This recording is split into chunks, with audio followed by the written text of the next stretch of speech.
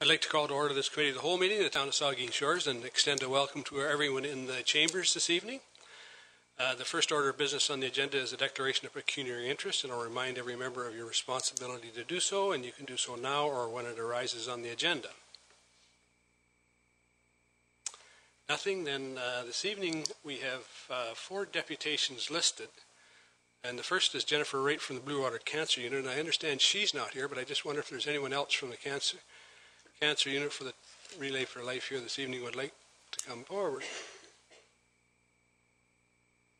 None.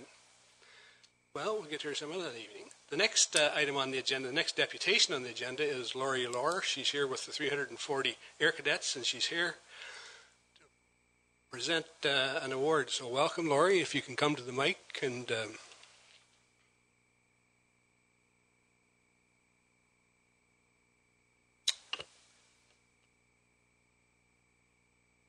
Mayor Smith, council members, thank you for having 340 Air Cadets here today. My name is Second Lieutenant Laurie Lohr, and I am the training officer with the 340 Griffin Air Cadet Squadron in Port Elgin. I'm here to explain a bit about our program. The Royal Canadian Air Cadets is Canada's best kept secret and amazing youth organization. It's a program for persons ages 12 to 18, administered by a partnership between the Canadian Forces and Air Cadet League of Canada. Together with the Royal Canadian Sea Cadets and the Royal Canadian Army Cadets, it forms the largest federally funded youth program in the country. Cadets are not members of the military and are not obliged to join the Canadian Forces. Extra activities not funded by the Department of National Defence and Air Cadet League are supported by our sponsor, Branch 340 Royal Canadian Legion, and fundraising done by our cadets. We conduct our local training at SDSS and other training as air rifle range, flight simulators, and air crew survival at our trailer called the Griffin, located on Carlisle Street in Southampton. The aim of the cadet program is to develop in youth the attributes of good citizenship and leadership, promote physical fitness, and stimulate the interest of the youth in the sea, land, and air activities of the Canadian Forces. The Air Cadet motto is to learn, to serve, to advance. Select cadets may even earn the chance to represent Canada on the world stage by participating in an international exchange or earn a scholarship to obtain their private pilot's license for gliders and powered aircraft. Other cadets attend summer camps in CFB Borden and Trenton, specializing in leadership, aerospace, aviation, and survival, to name a few. A program that fits in well with our program aim is the Duke of Edinburgh Award. The award is a non-competitive, self-development program that equips young people with life skills to make a difference to themselves, their community, and the world. The Duke of Edinburgh Award was founded by His Royal Highness the Prince Philip, Duke of Edinburgh, in 1956 in the United Kingdom, and it was started in Canada in 1963. To encourage personal development and community involvement for young people, participants set and achieve personal goals in 5 areas: community service, skills, fitness, outdoor adventure, and in addition, the Gold Award has a residential project. About the award, it gives young people aged 14 to 24 an opportunity to experience challenge and an adventure to acquire new skills and make new friends. The Duke of Edinburgh's award began as a program to help young people develop a sense of responsibility to themselves and their communities. It encourages personal discovery, growth, self-reliance, and perseverance in a non-competitive format. Through participation in the program, young people learn responsibility, acquire new skills, and increase their level of physical fitness. In achieving the goals they set for themselves, participants demonstrate their commitment, motivation, and personal development. There are 3 award levels: bronze, silver, and gold. Each requires an increasing level of commitment and effort. The bronze usually takes 6 to 12 months to complete, the silver 12 to 18 months, and the gold 18 to 24 months. In Canada, silver awards are presented provincially by either the Lieutenant Governor or the Commissioner. Gold awards are presented by the National Chairperson, His Excellency, the Governor-General of Canada, or a member of the Royal Family, General His Royal Highness Prince Edward, the Earl of Wessex. In a survey, 87% of the participants believe the award had made them more confident. 86% want to continue their volunteering, and 84% felt the skills developed by doing the award will help them to achieve their future goals. We currently have several of our cadets working on their awards, but we also have 2 cadets that have completed their awards to date in our squadron. Warrant Officer First Class Retired, Haley Lohr, completed her Silver Award last fall and is awaiting her presentation by the Lieutenant Governor of Ontario. The other award was completed by Sergeant Fallon Lohr, who finished her Bronze Award last summer. For the award, Sergeant Lohr's skills was playing the flute with the 340 Air Cadets last year, and for her physical activity, she did karate twice a week, earning her brown belt. She spent a lot of time volunteering within our Air Cadet unit with Remembrance Day and Poppy Campaign and assisting with our local Legion, our annual spring cleanup, Lions Club barbecue, and outside the cadets working at the Relay of Life. For her outdoor adventure, she spent 2 days going down the Saugeen River, staying overnight at the conservation area with no electricity or running water. All the gear had to be carried in the canoes. Although it rained a bit at the start of the trip, and the raccoons really thought they wanted some of their food that was hanging up in the trees, it was an enjoyable trip enjoyed by her and her family. This trip helped prepare her for her Silver Award adventure trip, which is a 3-day canoe trip in Algonquin. The most challenging part was the hard paddling on lakes and the downpour of rain the second night, but the hardest part was being without any connection to the internet while we were there. As she works towards her Silver Award, she continues with her karate, her community service with the cadet unit, and has started a new skill of learning Japanese. And with that, Mr. Mayor, I believe you would like to make a presentation. Yes, thanks very much for that information, Lieutenant Lohr. And I'm going to ask Fallon Lohr if she can come forward, please.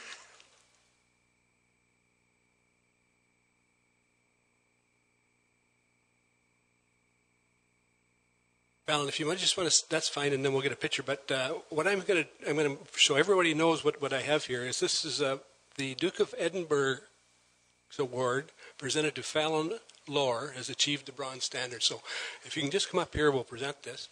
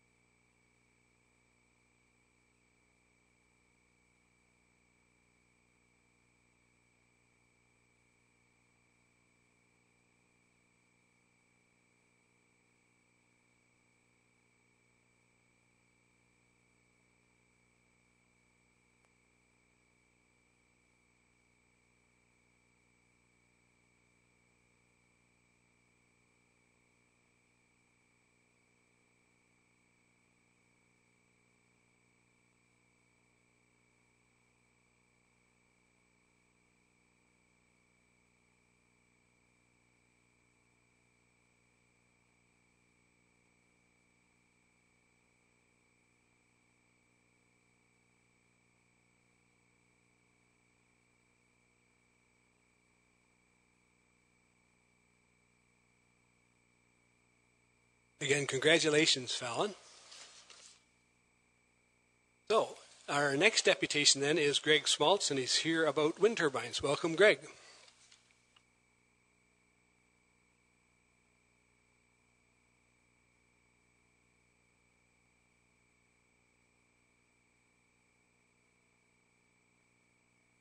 Thanks for giving us the opportunity to come back. I think it's been about a year and a half or so since we spoke here the last time. And I must admit I'm feeling a little rusty, not having done any public speaking since last fall, so you have to excuse me if I get a little nervous. No. I did have an opportunity this week before I get started to attend 3 days of court hearings in Flesherton, which was the Grey Highlands intervening as a municipality in the residents' ERT. And I can only say that as these hearings progress and apply a lot of the new scientific information that's coming out, there's a lot of progress being made on the issue of turbines being sited too close to where people live. This March 25th, 2015 was the second anniversary of the startup of the CAW, now Unifor Industrial Wind Turbine located in our Gobles Grove Beach neighborhood with 117 homes inside the government's 550-meter safety setback zone. The municipality opposed this pre-Green Energy Act application based on its inappropriate location, but lost on appeal at OMB.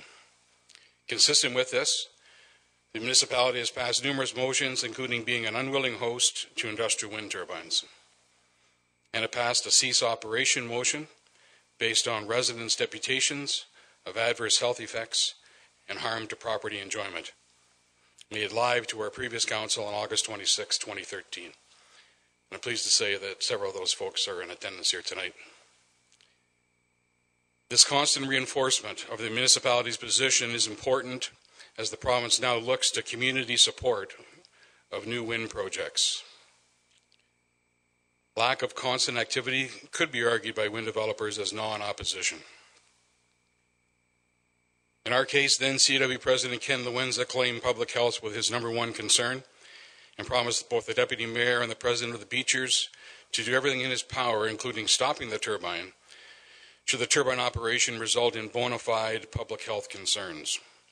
The CW also promised to set up a public community turbine committee to monitor ongoing issues. The proposed terms of reference for this committee were rejected by the town twice. The CW mandated that all public submissions to the committee would become the property of the CAW and would not be allowed to be used in a hearing, tribunal, or court of law. This would effectively gag any citizen who came forth to the committee describing annoyance and its symptoms causing adverse health effects. In the 2 years since the CW turbine was the story of the year in Saugeen Shores, a lot has happened. Over 250 official complaints have been filed with the Minister of the Environment, and we will be receiving these through a Freedom of Information request shortly. Our town does not have access to this information. Scores of residents have filed adverse health effect and property enjoyment complaints and continue to suffer in silence. Badly affected residents have been forced to leave their homes for relief and even sell their homes at a loss to regain their health.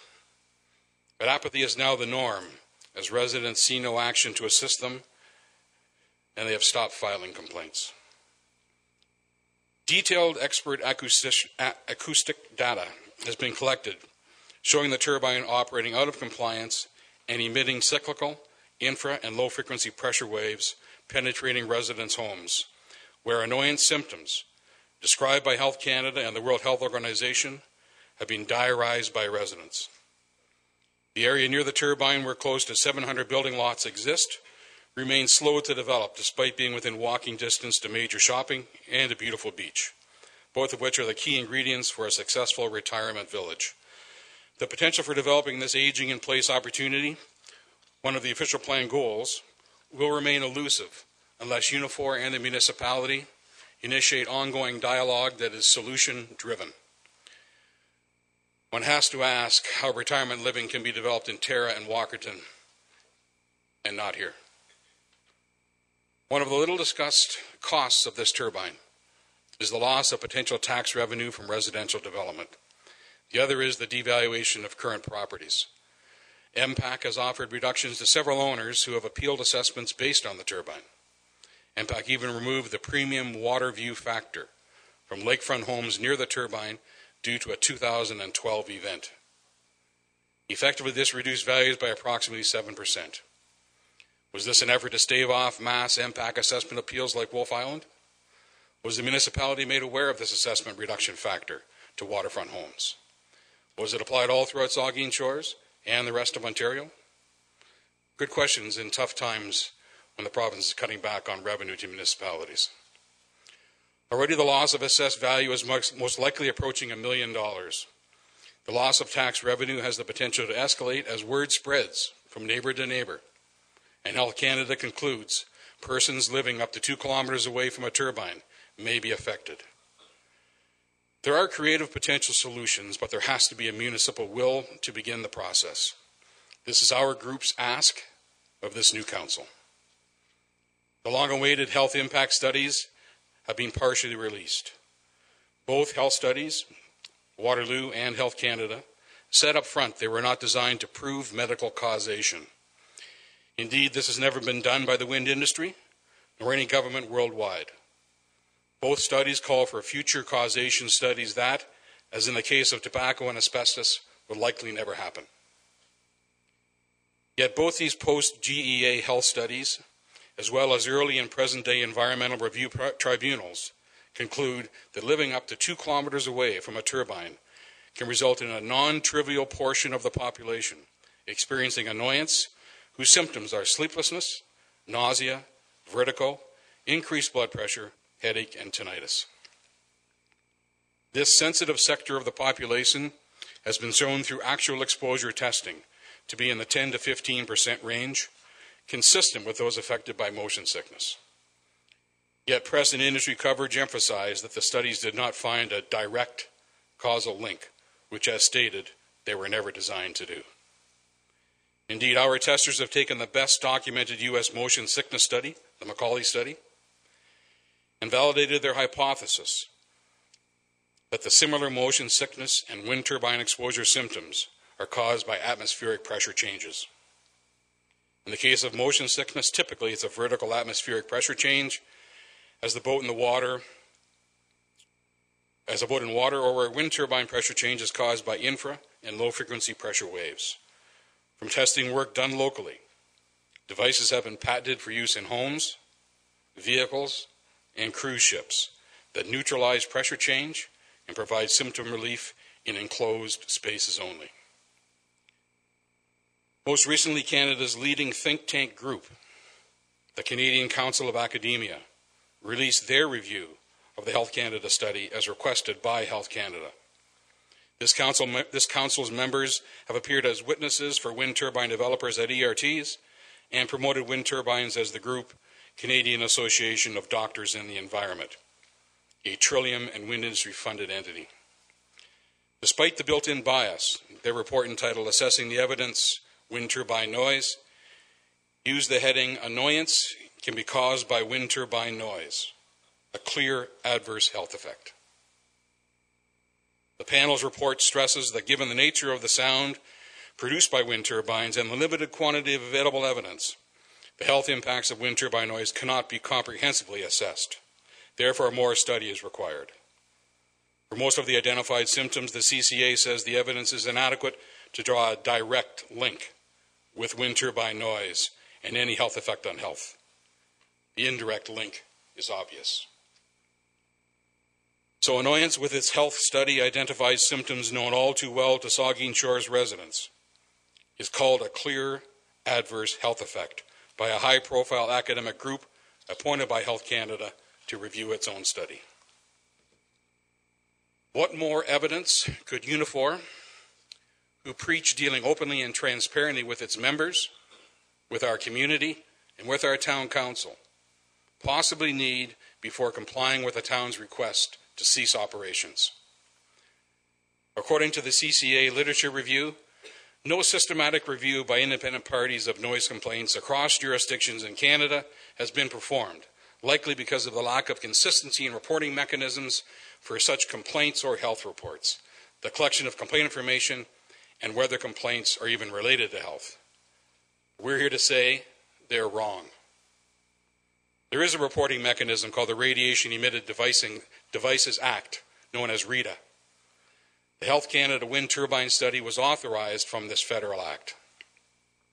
Under its authority, for purposes of the Radiation Emitted Devices Act, radiation is energy in the form of electromagnetic waves or acoustic waves.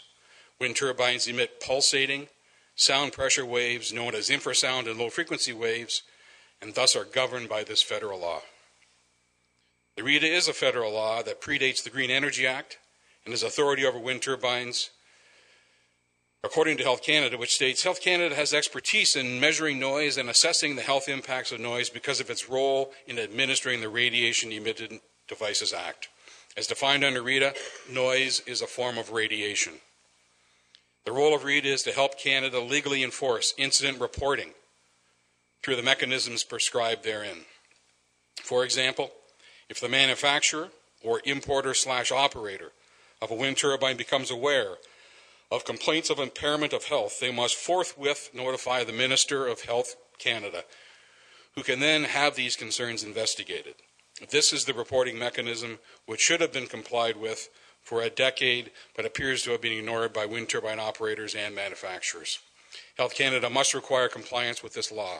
We urge the Government of Canada to take action by enforcing their own federal law, created to protect Canadians from emissions radiated from wind turbines.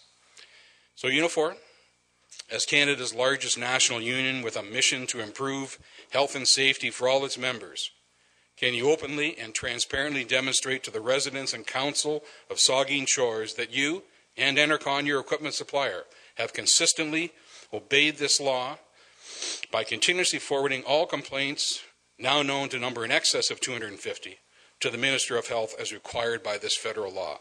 And if not, why not? As I deliver this deputation to you, our elected officials, Unifor is blocking the release of information requested by STOP, compiled and approved for release by the citizen-owned Provincial Independent Electrical System Operator, IESCO. Given that the Unifor turbine is legally approved and licensed by the Minister of the Environment and Climate Change, and given Unifor openly state they are operating in accordance with all regulations selling power to the public grid in an open and transparent fashion, then what information about the wind turbine does Unifor not want the public to see? As mentioned, I have attached a link to the Saugeen Shores victim deputations on August the 26th, 2013, a short 6 months after the turbine startup. Please view the first 54 minutes and decide for yourself, as our new council, if the municipal follow-through matches the commitment stated to those who came forward to tell of their suffering. And I have enclosed a map showing circles around the turbine up to 3 kilometers, a distance at which adverse health effects have been documented worldwide.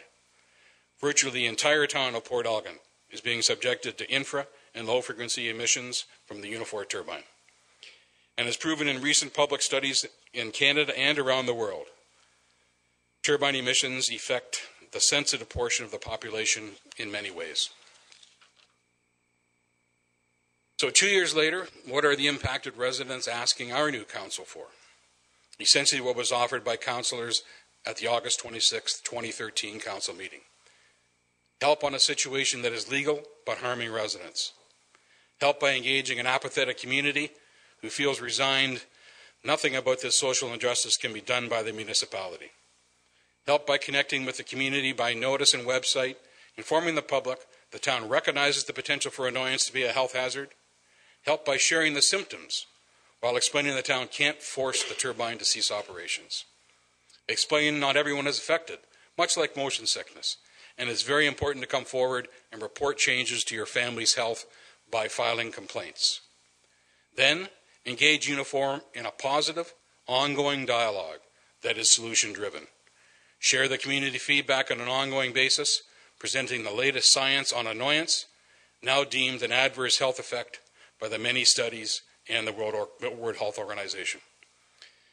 Our prior council asked Unifor to shut the turbine down as a result of the August 26th citizen deputation. This council can follow through with a substantive effort to initiate a resolution-based dialogue with Unifor, reminding them of their promise, and to simply do the right thing.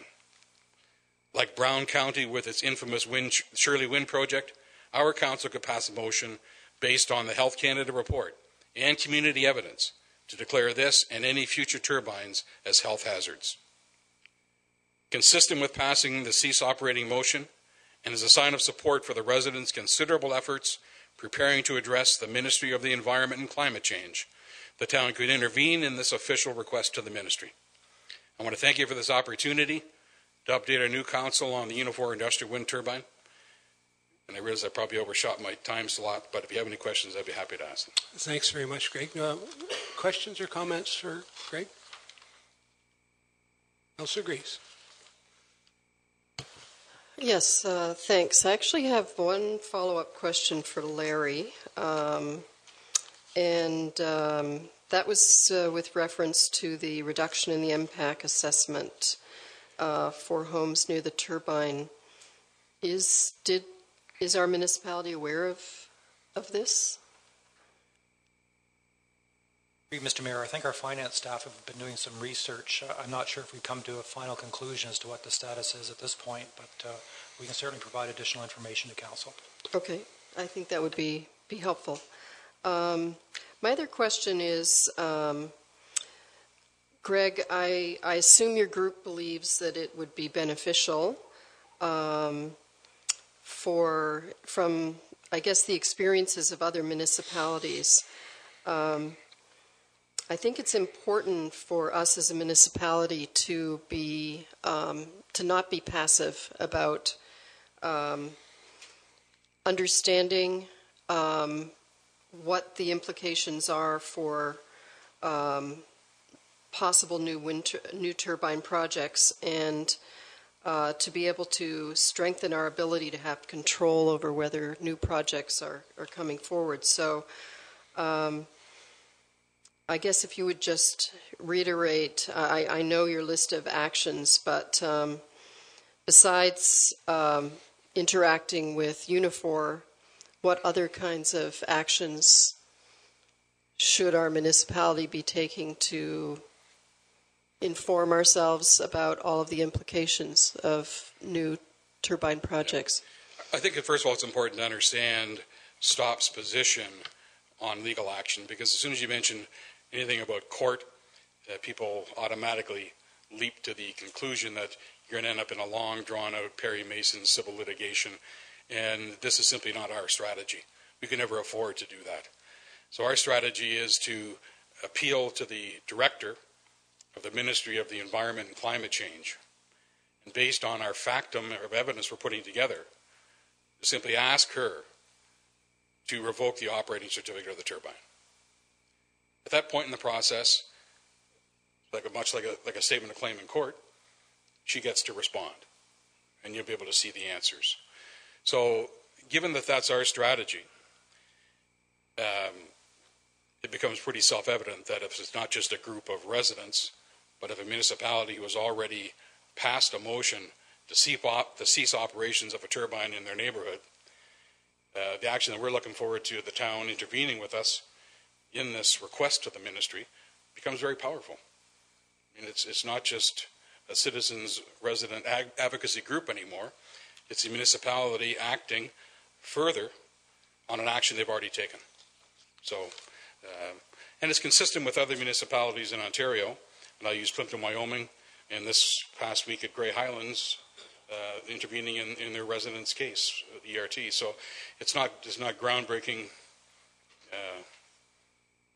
strategy, but it's a very strong one, and it really helps. As you can imagine, the director of the Ministry of the Environment, I think, would listen a little bit more closely if the municipality was involved. Deputy Mayor Charbonneau. Thank you, Mr. Mayor, and thanks for coming here tonight, Greg, and thanks for the presentation. I think it's important to note off the bat the success that STOP has already had in connection and with the town of Saugeen Shores helping out and working along with you. I mean, the public pressure that was brought to bear early on after the turbine started up led to controls on shadow flicker being put in place. I had shadow flicker in my own house, and the intervention by the town and by STOP helped to put pressure on to get those controls put in place. The controls that were put in place on operating in certain wind directions at certain times of the day. So there have been some successes, and I mean, I wanted to state that and congratulate STOP and you guys for the work that you have done and sticking to that and the doggedness with which you pursued that, because I think you've had that success, and it's good you're back here tonight to keep at that. We had a report a couple of weeks ago from the CAO with regard to the ongoing monitoring that he's doing of the situation across the province with regard to industrial wind turbines, looking at, as Councillor Grace sort of alluded to, the likely future situation here with more of these things. As you are well aware, we once had a proposal in Saugeen Shores which would have cited an additional 30 of these things in the municipality. That sort of has gone by the wayside, probably temporarily, and that's what, and that's the key point, probably temporarily, which is, and we need to stay on that and make sure that we have whatever we can have, policies Obviously our powers are significantly truncated by the Green Energy Act, but there are areas where we can act. I had a chance to meet at the Good Roads Conference with folks from Plimpton, Wyoming, and their legal representation, and talk to them about some of the work that they're doing, looking at ways to make sure, first and foremost, that the Green Energy Act regulation is actually enforced. That some of that, that the stipulations that the province has put in place itself are actually adhered to, which I think is not happening in lots of places. And they have some good ideas in Plimpton, Wyoming about how to do that, and also the opportunity to regulate low-frequency noise, which is something they're looking at, and that those possibilities still exist, at least in theory at this point. So I guess what I'm saying is, on one hand, the municipality is continuing to monitor this carefully and monitor activity and developments on this front, and I think we stand ready to intervene where we can find an option or an opportunity that makes sense, that could lead to some positive benefits for the residents of the municipality. And I think the council's demonstrated that on a number of occasions, where we can find opportunities that might lead to some positive outcome. We've been prepared to do that. And I just wanted to make one more comment on an item that came before council last year. On this point, when Warren Howard came and gave his presentation on the Quiet Nights work that he was doing. And since then, Warren was not reelected to council, but he's still working behind the scenes on that front. But the whole Quiet Nights thing, I think, has sort of, I think it's effectively dead. I think that at least according to Warren, is not moving forward, at least in the way they imagined. But Saugeen Shores budgeted $15,000 toward that process, and that money is still on the books.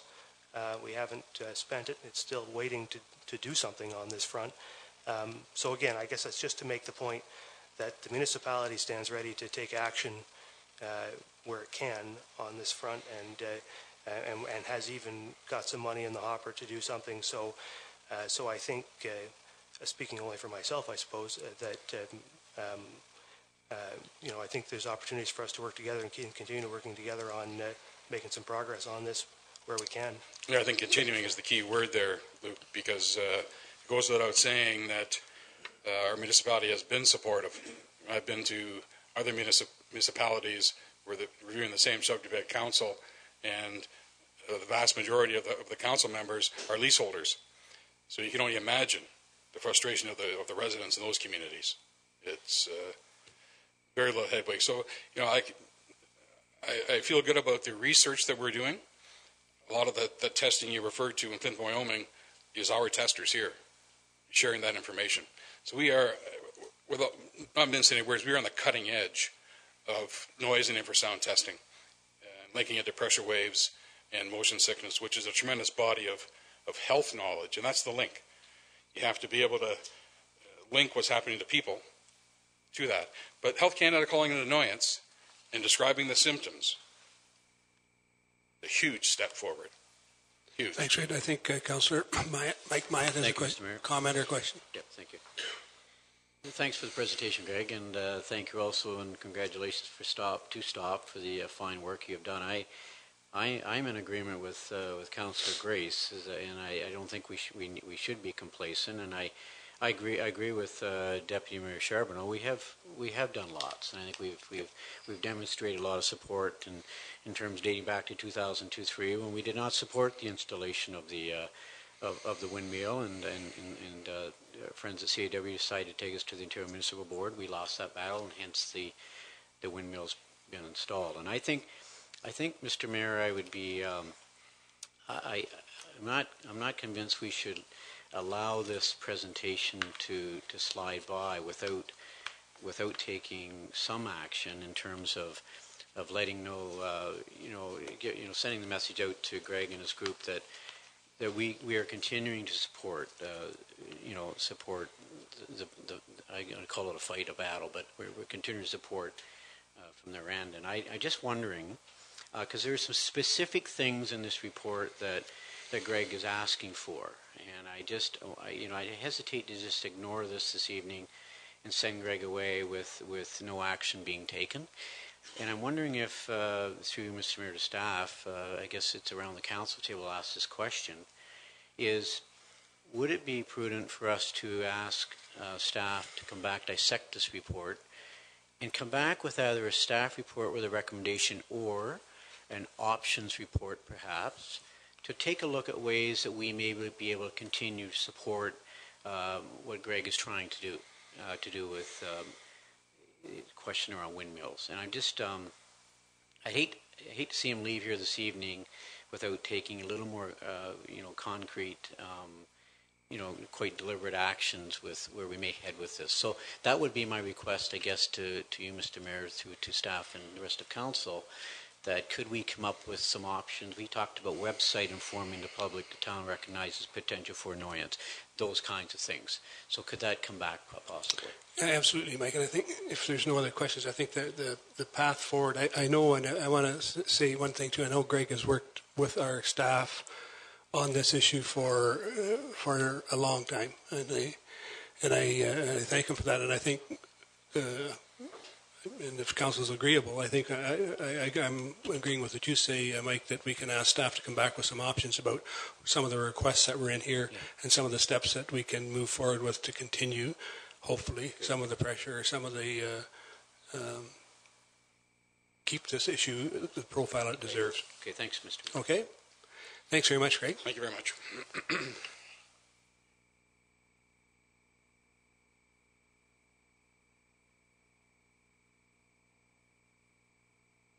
The next deputation is Jill Taylor. She's from Save Our Saugeen Shores, and she's here about the environmental assessment, the DGR for low and intermediate level waste. Welcome, Jill.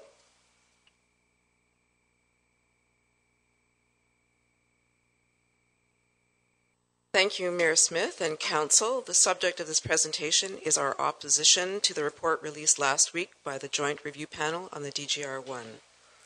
I wish to emphasize for the record that SOS is not an anti-nuclear group, that we are citizens and homeowners who have a lot invested in this community and are respectful of the businesses and business leaders in our community, including Bruce Power. The JRP report our approach to the JRP report is as follows.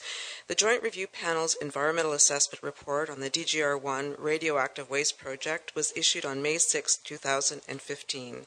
It is a document of approximately 450 pages that can be accessed online through the Canadian Environmental Assessment website. Thankfully, the JRP report took issue with the full acceptance of the Kincardine site for the DGR and placed almost 100 stringent conditions on its construction and operation, without which the site and project will be judged as unsafe and unacceptable.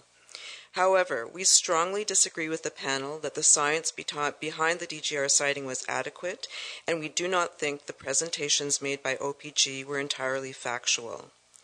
This is an exceptionally important time in the future of our municipality and county because the prospect of OPG building the DGR on Lake Huron, 12 kilometers from our town, would have an irreversible effect on our lives and the lives of our children and their children. The construction of this intensive mining operation would go on for over 100 years, and the waste that will be brought to it will come from all over Ontario in quantities not previously revealed to the public, as nuclear facilities across the province are decommissioned, cut up, and brought to the site. We are not a dump. We are an economically thriving, beautiful, and vibrant community whose bright future could be permanently damaged if the DGR is approved. We only have something to lose if this facility is approved and built. There is absolutely nothing to gain, and the loss could be catastrophic. I am here to ask that Council be prepared to take an active interest in its citizens' concern for the potential degradation of our environment, our community, and health. I also request that the Council be mindful of their responsibility to be clearly on the side of the health of its people and our community environment, to be questioning of information that is flawed, not to consider acceptance of the OPG project a foregone conclusion, and to recognize that the report includes almost 100 stringent conditions. You must, when you speak of this report, note that this is not an approval of the DGR. It is a report with conditions that are stringent and without which this project will not be approved. At the last Council meeting, Scott Barry, Manager of Corporate Relations for OPG, addressed Council and gave a presentation that made assumptions that ignored high degrees of risk in the construction and operation of the DGR. Mr. Barry's presentation did not address 2 years of debate and hearings and the hundreds of questions advanced to OPG about the soundness of their science and process. His presentation indicated that OPG learned nothing from sound opposition to the DGR or their long-term relationships with the councils of Bruce County that had been criticized by the Ombudsman as being illegal. Neither did it acknowledge the profound critique of the DGR by the Great Lakes communities, by 154 municipalities, and our American neighbors. There was very little questioning by our council of Mr. Barry about his presentation, except from Councillor Grace, and there was no call for clarification on details of the impact of the proposed DGR on our community. Now is the time for Council to seriously consider what the DGR would do to our community and to respect the views of people who say that it will have a profoundly negative impact on our town. Our SOS community and the amalgamated communities within the Blue Water region remain firm in opposition to the siting of the DGR on the Kincardine site next to Lake Huron and will continue to actively express that opposition at all levels of government. In the following part of my presentation, I will note some of the significant concerns that we have regarding the EIS prepared by OPG. We believe that these points have not been adequately addressed by the JRP report or its conditions. The points that I have addressed to you in writing include that 1. The Bruce site is the wrong site. 2. OPG did not demonstrate long-term good performance of the DGR. 3. There was an incorrect presumption of community willingness put forward at the hearing. 4. The DGR will threaten Lake Huron due to its proximity to the water. 5. There is mounting risk to our community livelihoods and our property values. 6. There are incorrect assertions that the waste will be safer underground than above.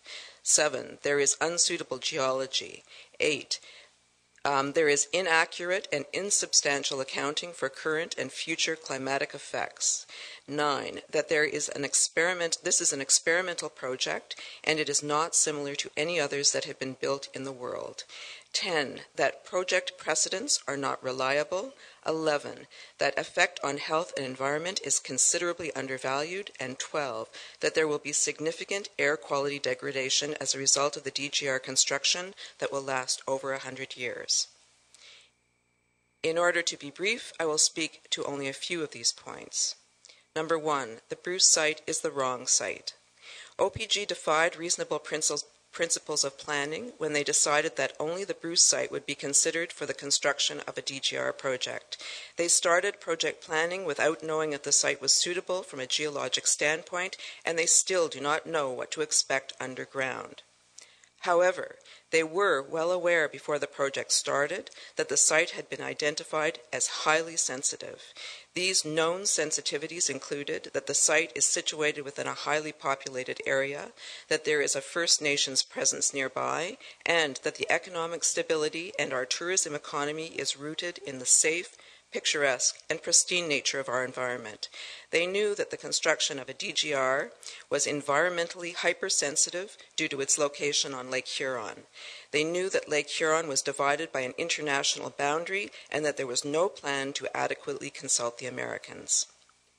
They also knew, when they doubled the size of the DGR in the last couple of years, that the impact of the doubling would bring increasing scrutiny to the nature of the facility, because the issues of transport of the decommissioning waste from across the province along our roads and through our towns would be questioned.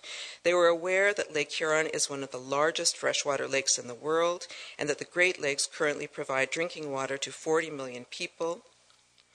They anticipated that there would be criticism of the risk of contamination of water, not only from the nuclear facility as in the past, but now from the DGR. 2. Incorrect presumption of community willingness. OPG's presumption of community willingness to accept the DGR, as well as their assertion that the DGR was community-inspired, were revealed to be unsubstantiated at the DGR hearings. The continued assertion by OPG, even last week in Council, that public willingness was achieved in Kincardine and surrounding municipalities is false and is the result of a deeply flawed process of scant polling and unlawful meetings of the so-called Community Consultation Advisory Group, where it held secret meetings with the OPG, the NWMO, and the mayors of the Bruce County Councils. 3. The DGR will threaten Lake Huron due to its proximity to water. The DGR design relies on dispersal into the lake of significant quantities of construction water and runoff from the construction and storage areas. The effects of contaminants, including radionuclides, on land, air, groundwater, and the lake were not sufficiently recognized by OPG. OPG asserted that contamination would be limited to a local discharge location at the shore of the lake, and that the radionuclide diffusion through the lake water was nothing to worry about. Lack of logic has been demonstrated at many times by OPG, but was dramatically demonstrated on the issue of contamination entering the lake during maximum precipitation events.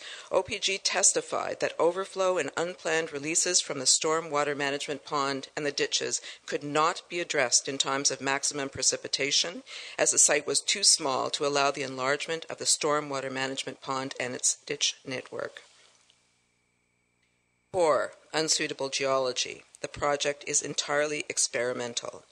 We are well aware that Saugeen Shores was rejected by the NWMO due in part to its unsuitable geology. This was the same argillaceous limestone that will be laterally blasted to create 64 emplacement rooms at the 680-meter level below grade. Under that layer, the composition of the rock is unsuitable for construction of the DGR. Many interveners, including professionals and experts in the field, have questioned the suitability of the Kincardine geology in the short or long term to accommodate the DGR. International expertise and ongoing DGR construction in Northern Europe point to granite hosts as the most suitable for DGR construction, and the reality is that this design in limestone is entirely experimental.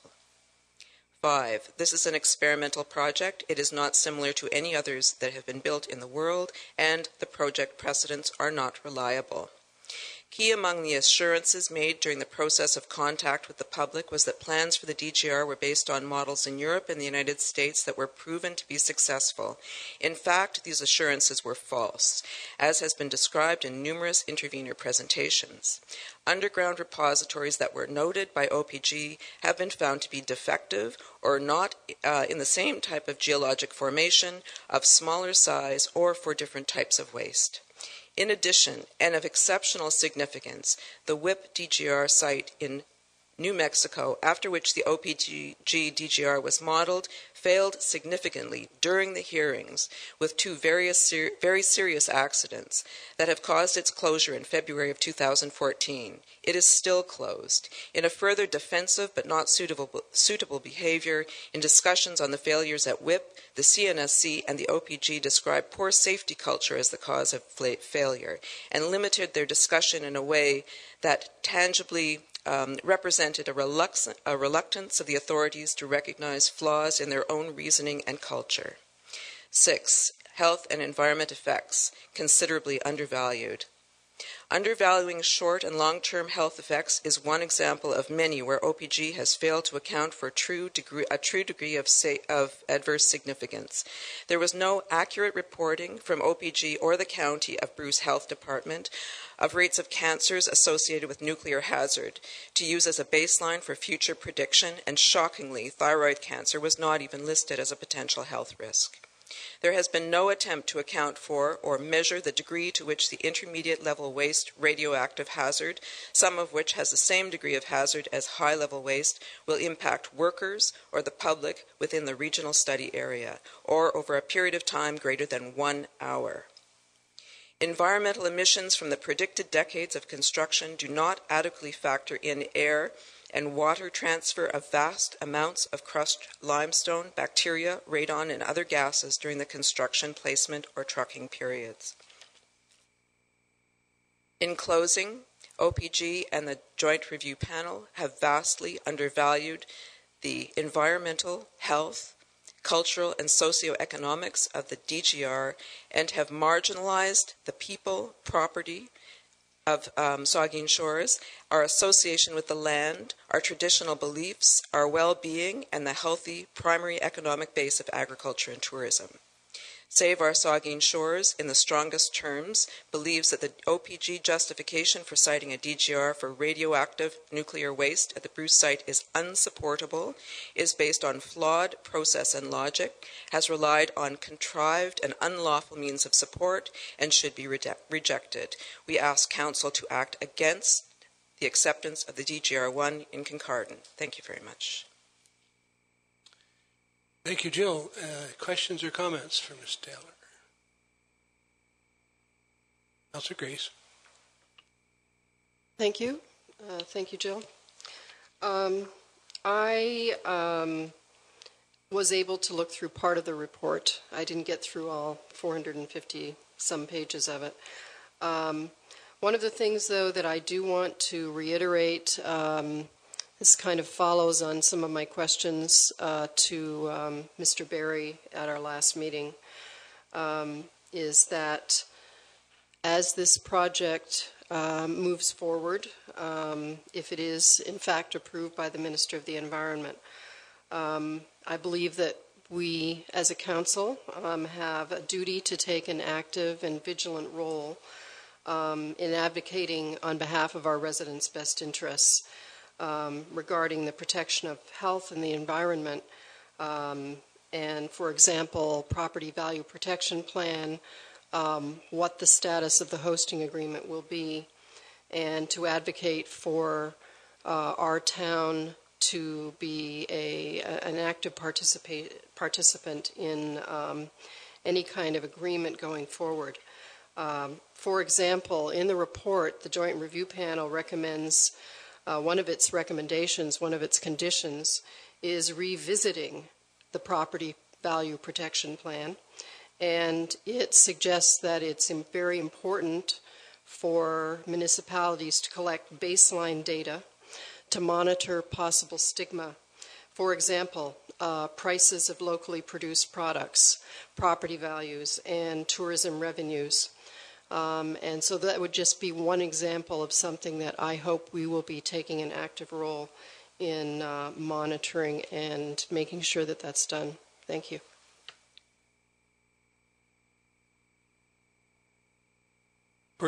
Councillor Rich. Thank you for your deputation, Jill.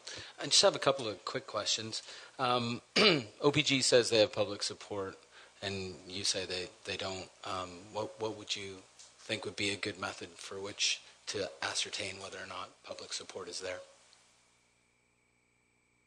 I think that the record of the hearings over 2 years demonstrate the lack of public support for the proposal to site the DGR in Kincardine. There were major flaws that were pointed out in the methodology of consultation, both in the early years in Kincardine and also later on. I understand that, but what would you think would be a good process? So I know a lot of people went to the Joint Review Panel, but I'm just kind of curious what you think. Like, would you like to see a referendum on the issue, or what would you say would indicate public support? I think that rather than looking for public support, we should look for public opinion. And I think that could be gained by a process of more diligent review of people's opinions and an active process whereby the people who were opposed or had questions about the DGR were given adequate airtime. in listening maybe 6 months ago to a report on the street from Kincardine on a program that was initiated by CBC. Out of, I believe, I may be incorrect on this, half a dozen people who were stopped on the street, more than half of them were no longer in support of the DGR. So I think that the support that was reflected by reports early on in the process, when the DGR was something quite different, that is a quarter of its size and not for decommissioning waste, has to be updated, and people have to be fully aware what this will what the size, extent, and potential health risks are with this facility.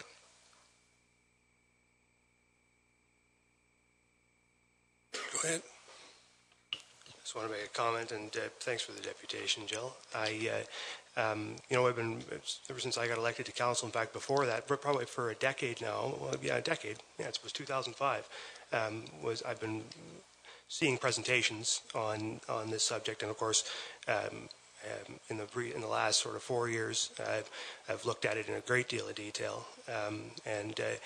But ever since I got elected to council and started to look at this process, my view was that I would support that process and watch it through to its conclusion, and then at that point assess Saugeen Shores, the interest of the town of Saugeen Shores, based on the conclusion of that, of all the work that had to be done, and see those outcomes at their conclusion. The process is not, as you've rightly pointed out in your deputation, the process is not done.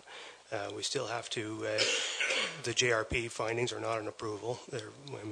Now the minister has to take a look at what the JRP has done, and I presume put it through a process inside her own ministry to assess her own, to come to her own view on the work that has been done and whether it is meets a standard that is acceptable to those experts or not. I, of course, am not an expert in that, and the town of Saugeen Shores has no particular expertise in any of the fields or in most of the fields, I suppose, that are under consideration. So I think it's important from my perspective, and in response to sort of your call to council or your request of council, I suppose my response is that I'm going to wait to see what the minister has to say about the report. I want to wait to see what the federal government does with the information, and wait to see all of those 100 requirements that were put on the project, to see how OPG and the CNSC respond to that.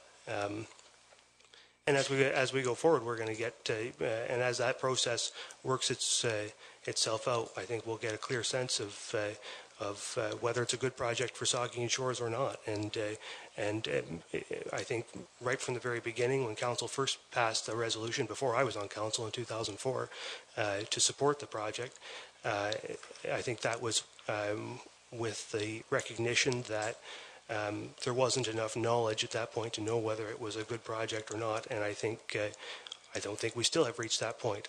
And I want to rely on or wait for the federal government and the experts that they employ to give us their opinion. Thank you, Mr. Mayor. May I respond to Councillor Charbonneau? I think we have another question here. Go ahead, Councillor Grace. Just one clarification with respect, Deputy Mayor Charbonneau. There actually was no resolution passed by the town of Saugeen Shores in 2004. Thank you. Go ahead. Thank you, Your Worship. Councillor Charbonneau, I have a comment on one thing in particular that you said, that you're not an expert. I agree that I am not a scientist, and perhaps you are not a scientist either. However, we are expert in reading the information and listening to the information that has been presented to us. And I think that not even a very close reading would make everyone in our community very aware of the kind of hazards that are going to present itself should this be approved, including 100 years of construction with rock waste pilings, drilling as in mining. And we heard a very rational and impassioned plea from Greg a few moments ago about the health of our community and the effect that wind turbines could have on the people of Saugeen Shores and directly around them. This project has a far more pervasive regional and national and international effect that I think if you did read the material and that if you did listen again to the hearings and read some of that material, you too would be an expert and you would have a very strong opinion about what the effect would be on tourism, on our community, and on our health. Okay, no further questions. Thanks very much for deputation, Jill. Thank you, Your Worship. We have a fairly lengthy agenda, and we have another report that we're going to have on information update from Aqua on our water system. And with leave of council, I would say we take that next instead of going through the rest. And we have the people here that will present it. So we'll go to 4.3.1. Find it here. I'll read it off. Well, it is. Stuart, you can go ahead, Stuart. You'll do a better job than I will. Very briefly, Town of Saugeen Shores is currently under contract with the Ontario Clean Water Agency to operate the town's water treatment and distribution system as well as both sewage treatment plants. The current 5-year contract was entered into in 2013. This evening, Aqua representatives have come to provide an update on their local operations, the regulatory requirements they work with, and a brief overview of the standard of care legislation. So Ted Smider, the business development manager, will get us started, and he'll introduce the rest of his colleagues here this evening. Welcome, Ted. Still on. Thank you, Mr. Mayor, and members of council for allowing this opportunity. Just before I start, I'd like to introduce my colleagues brought along in case I couldn't answer any questions if there was, but they can help out. On my far right is Gord Williams, our regional manager. In the middle here is Richard Laliberte, our Senior Operations Manager for the Hub. And on his left is Andrea Conway, our new Local Operations Manager for the facilities themselves. So, as again, thank you, Mayor Smith and members of Council for this opportunity. First, just in an introduction, just to give an idea of what we'll be talking about tonight, is basically our partnership in what we, a little bit of agreement information, some staffing, reporting communications, and then I'm going to give a little bit of an update on the water and wastewater systems operations and a bit on the compliance information. A little bit of outline the regulatory framework requirements that we have to work within, and a little bit of, I believe most of you have all taken standard of care, and just a little bit to update on that and our role within that. Currently, we are in a, the next slide is, currently we're in the full services agreement for 5 years. It began in January 2014, and we're currently in the second year.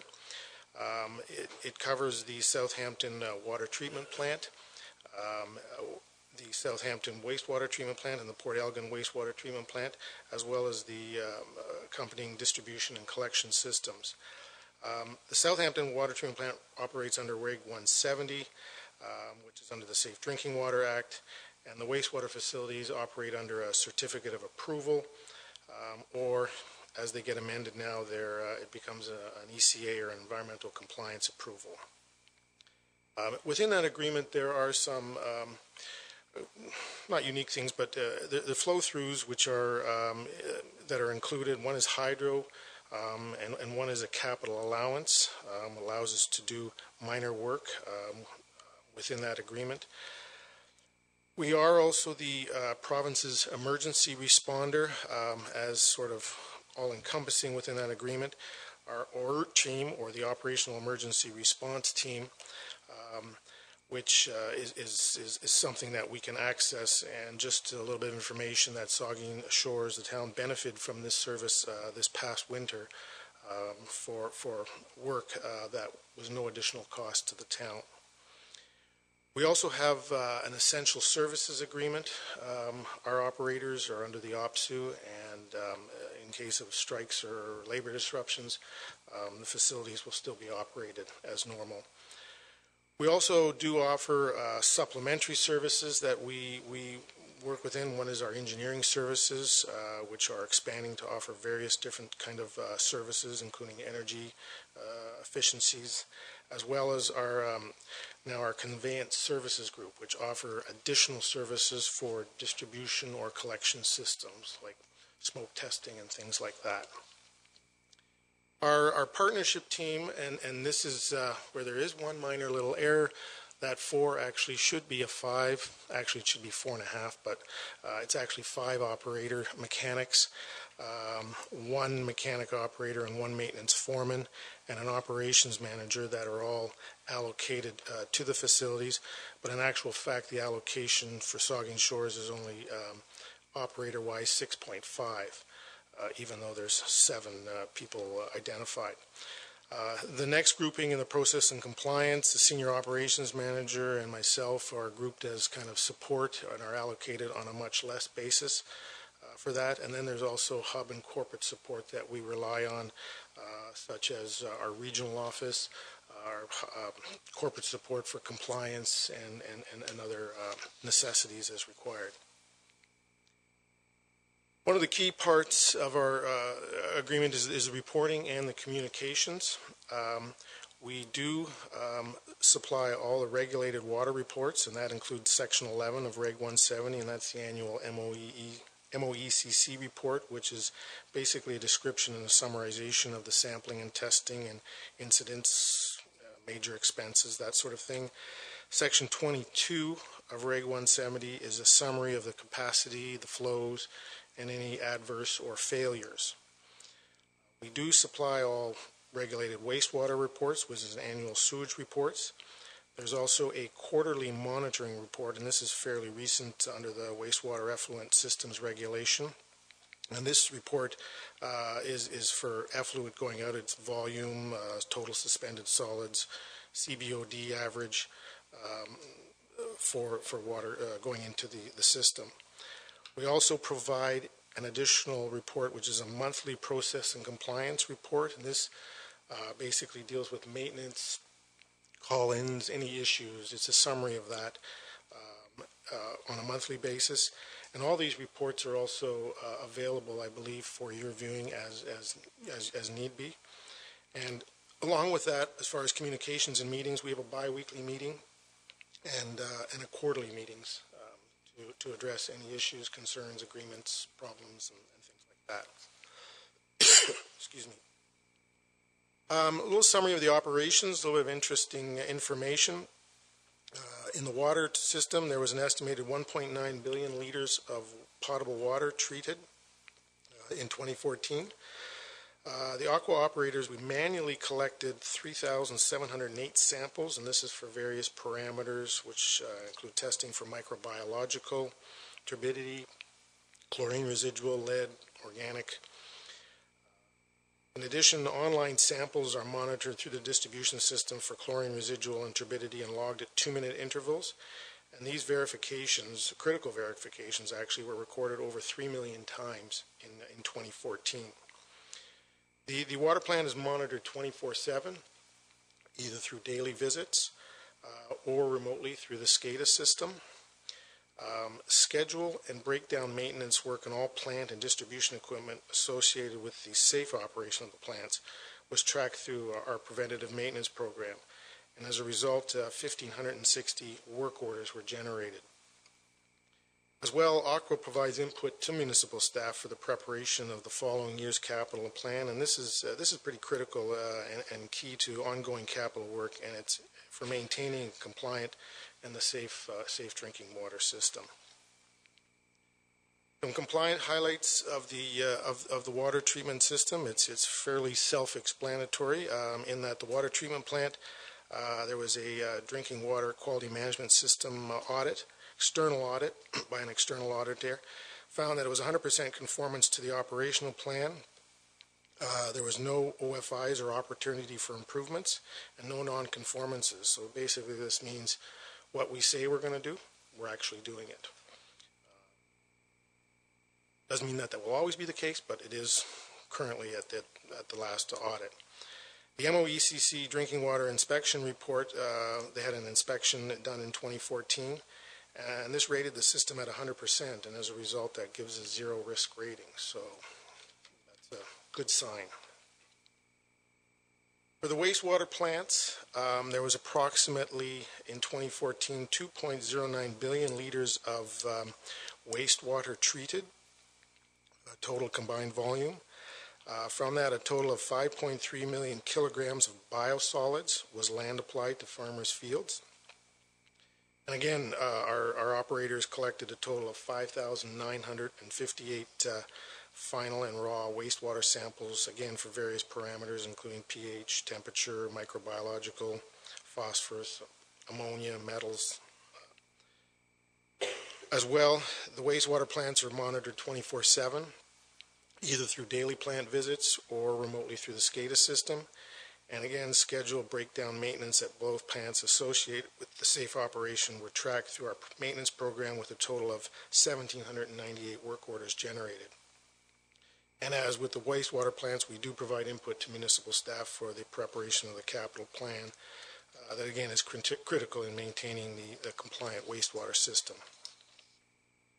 As far as the compliance highlights, there was only one facility inspection completed in 2014, and that was at the Southampton wastewater or water pollution control plant, or the wastewater facility. From that, no non-compliance or actions required. They're not as, these inspections are done about every 3 years. They're not yet quite as detailed as the water inspections, but they will be as the wastewater inspectors are now the ones, or the water inspectors are now the ones doing the wastewater inspections. A little bit on the regulatory requirements and what we have to work under. For the water side, you have the Safe Drinking Water Act, and there are 4 regulations under there that are important to us. They are the Ontario Drinking Water Quality Standards, Reg 169, and that governs the parameters by which we do our testing. Reg 170 kind of defines the system. It's the drinking water systems. Reg 188 governs the licensing of the municipal drinking water systems. And Reg 128 is the certification of the drinking water operators and water quality analysts. Then there's, under the Safe Drinking Water Act, there's also the Drinking Water Quality Management Standard, which is the DWQMS. And this is the standard by which the operations plans are developed and the operation authorities are accredited.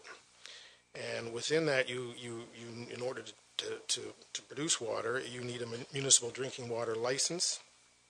And in order to have that license, there's 5 requirements. It's the Drinking Water Works Permit, the permit to take water, the operational plan, which is a framework to develop the town's QMS, quality management system. And plus you need an accredited operating authority, and you have to have a financial plan as well, too. And the last thing for the water, which is more recent, is the Clean Water Act, and for source protection, Reg 287, and that focuses on preventing contamination and depletion of drinking water sources. And it's part of that, if you took the standard of care, it's part of that multifaceted approach to ensure 5 barriers for providing safe drinking water. Wastewater, you have the Ontario Water Resources Act, which governs the licensing of sewage works operators. There's the Nutrient Management Act, which governs the non-agricultural source material, or NASM plans, and that's for land application of your biosolids. There's also more recently the Fisheries Act, and that's the Wastewater Effluent Systems Regulation. And that governs, when I reference the quarterly reporting, that governs the minimum effluent quality standards that can be released into the water. As well, there's the Canadian Environmental Protection Act of 1996, and that's covers to protect the environment, human health, human life and health, and risk associated with toxic substances, because we do use a lot of chemicals in facilities, which is one part of it. Then, moving on to the little bit on the standard of care, basically with responsibilities. The Safe Drinking Water Act, Section 11, it kind of describes the legal responsibilities of owners and operating authorities of municipal drinking water systems, in that you're responsible for meeting the drinking water quality standards, that your facilities are operated in accordance with the Act, are properly maintained, are staffed and supervised by qualified persons, and they comply with requirements for sampling, monitoring, and testing. Then you have Section 19, which came into effect in 2013, and that identifies the specific legal responsibilities for decision makers with authority over the municipal drinking water system. And it applies to those who have oversee the operating authority, and it basically identifies it requires a level of care and diligence and skill that a reasonably prudent person would be expected to exercise in a similar situation, and it's requires you to act honesty, competence, and integrity required. And in saying that, basically, what I've outlined is some of the responsibilities as an owner. You want to make sure you enter in an agreement with an accredited operating authority. You will need to obtain a drinking water license, and you will also need to prepare a financial plan. As top management, you want to endorse that operational plan for your system. You need to examine the management reviews and audits to ensure that what we say we're doing. And then, most importantly, as a municipal councillor, you need to be informed. You need to be vigilant. Ask questions, get answers, and then make informed decisions. You don't have to be an expert, but you can always get information as you need it. And finally, as Aqua, as your partner, these outlines some of our responsibilities that we do. We operate the facilities in accordance with the Act and all applicable laws and regulations. We are an accredited operating authority, and we have to become one for each and every water facility that we operate. We do have an established quality and environmental management system, or a QEMS. We do have a requirement that we have trained, qualified, and all our staff need to be certified. We meet all the compliance requirements, and that is very foremost in our operations. We make recommendations and provide input for long-term capital planning, which we actually have just done recently for a long-term 10-year capital plan.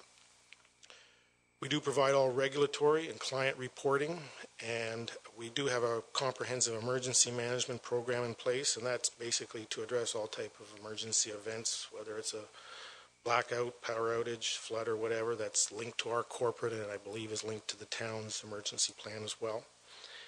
And we regularly meet with and communicate with the town staff, and this is important. The proper communication that we have to go back and forth and key in our operations. And with that, that's it. Just the last little bit, I'd like to thank you, but I'd just like to reiterate that be informed, ask questions, and get answers is key for council. Thanks very much, Ted. Questions, Councillor Dave Mayette. Thank you, Mr. Mayor. Through you. Thanks, Ted, for the presentation. As you pointed out, I am no expert in the water system, but over the past 6 or so months, I have had a number of opportunities to stop by the different facilities and observe people doing work, and they do some really good work under this past winter, some very challenging conditions, and they did step up when the lines were freezing and all those things, and I commend them for that. I'd just like to ask a question about those staff, because they do work under some pretty adverse conditions sometimes, and in the 24/7 mode and through all sorts of environmental conditions. Your presentation didn't touch anything on the health and safety record that you operate under. In a previous life, that was one of the things that it's sort of a barometer that an organization can use to judge how well the management systems are working. If you're keeping your staff safe and not having injuries and things like that, then it usually means that you're probably operating the rest of your management systems well. Mm-hmm. Could you just give us a brief comment on how well you're doing with regards to injuries and lost time accidents and that sort of thing? I don't know if I'm the best one for answering that question, but I believe that we have, it's very good. Well, it is our record. good, actually. Within our hub, our geographic.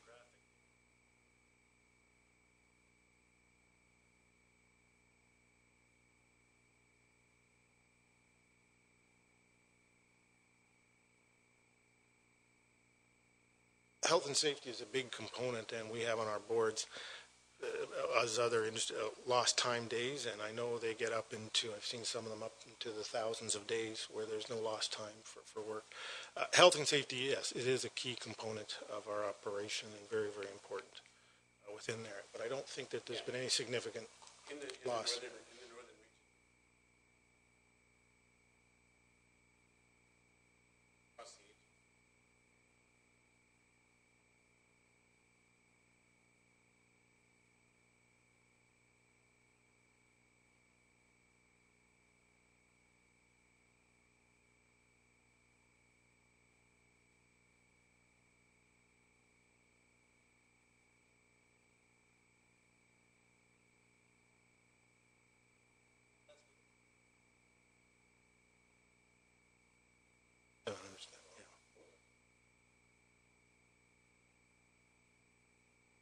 Deputy Mayor Charbonneau.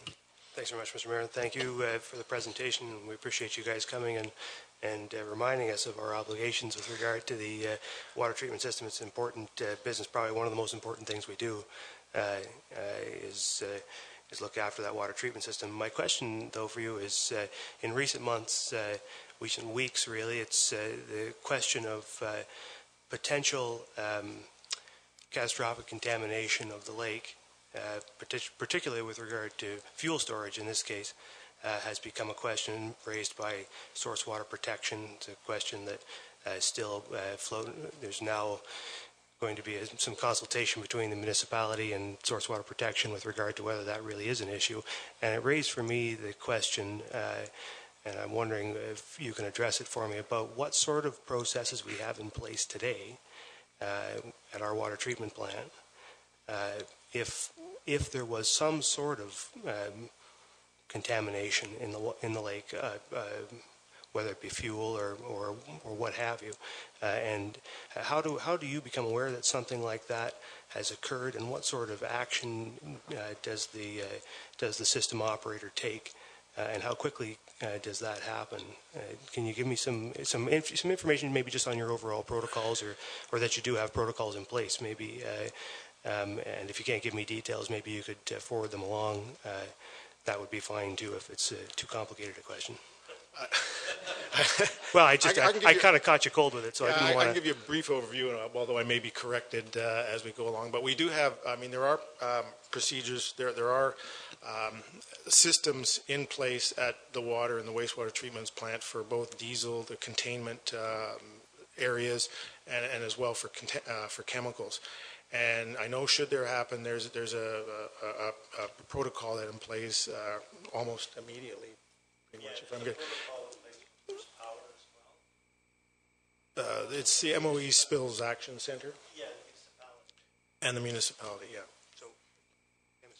yeah. It might be worthwhile if we could have a copy of their emergency management program, or we could see that. Maybe I think that would probably. Is it available? Yeah, absolutely. Yep. Yeah, and I think I'm sure that would probably address it. Yeah, I'd appreciate. Sorry, Luke. No, through you, Mr. Mayor, I'd appreciate that, but I guess I have the answer that I was really looking for. Is there is a protocol in place, and the system operator, Aqua, is reasonably comfortable that if there were some sort of contamination, not so much in one of your in the treatment plant, but somewhere else on the shore in the area that could affect the intake in Lake Huron, that there are procedures in place that you're comfortable with, that we could respond in a timely manner. Well, I should say that for us, if there's an issue within our operating parameters at the plant, if there was, say, down near the intake, a leaky barge or something like that, hopefully that whatever took place there would facilitate a need for some sort of response, because it may not sort of affect us until it gets to the plant. It's in that sense. So that's But from our point of view, for the facilities, there is a plan in place. Further questions or comments?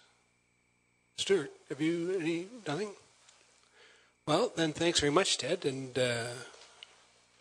forget everybody else there. I'd have to go and thank all of your staff for coming this evening. Appreciate it. Thanks. Thanks. I guess we'll go back to our regular agenda. And so the next thing on the agenda is again general government report of municipal officers. It's a general government staff report, and it has to do with the BIA budgets. And our Director of Finance, Kate Allen, will present. Thank you, Your Worship. Good evening, members of Council. Before I get to the report, I just wanted to quickly take a minute to introduce Susan Dent. Susan is my Deputy Treasurer. Most of you know her. And over the course of my maternity leave, which starts on June 5th and ends in early January, Sue will be taking on some of the responsibilities of the Treasurer. So you'll see her at some upcoming meetings and, most importantly, over the budget period in the later part of the year. So Sue's here just to sort of observe, and if you have any questions or comments for her, absolutely. Otherwise, back to the BIA report. This is a housekeeping report. The BIAs both presented their budgets to you earlier this year. This report is for Council to approve those budgets, and ultimately the levies will be included in the tax rate bylaw, which is scheduled.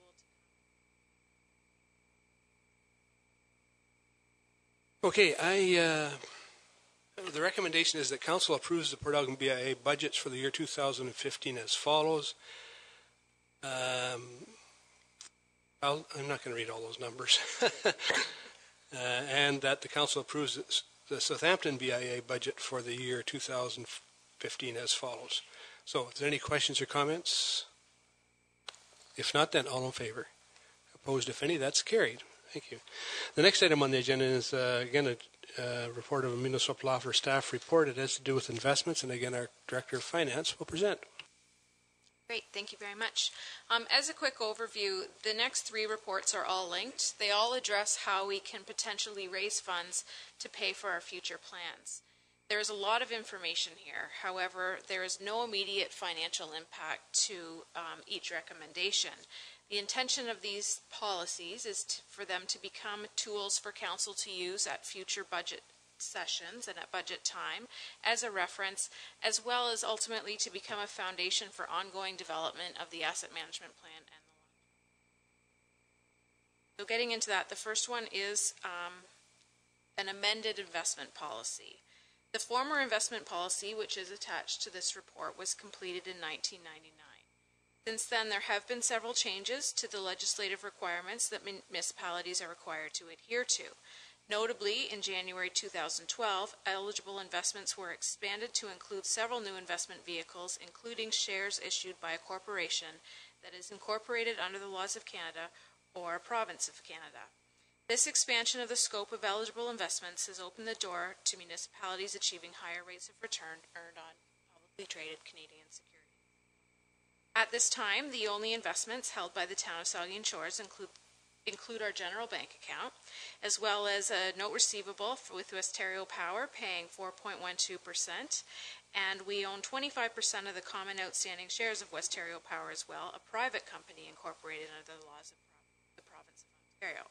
These shares have no fixed maturity dates and as such are not exposed to interest rate risk. They are not publicly traded, so we don't know the market value necessarily, but they do have a book value of just over $4.5 million. And in 2014, we received about $176,000 in dividends.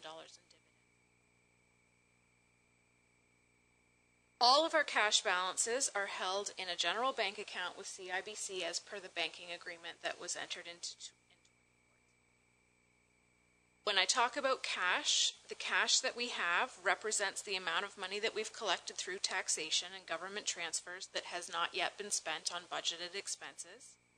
As well, it includes amounts held on deposit. In addition, the balance of all of our reserves, reserve funds, and obligatory reserve funds are held in cash.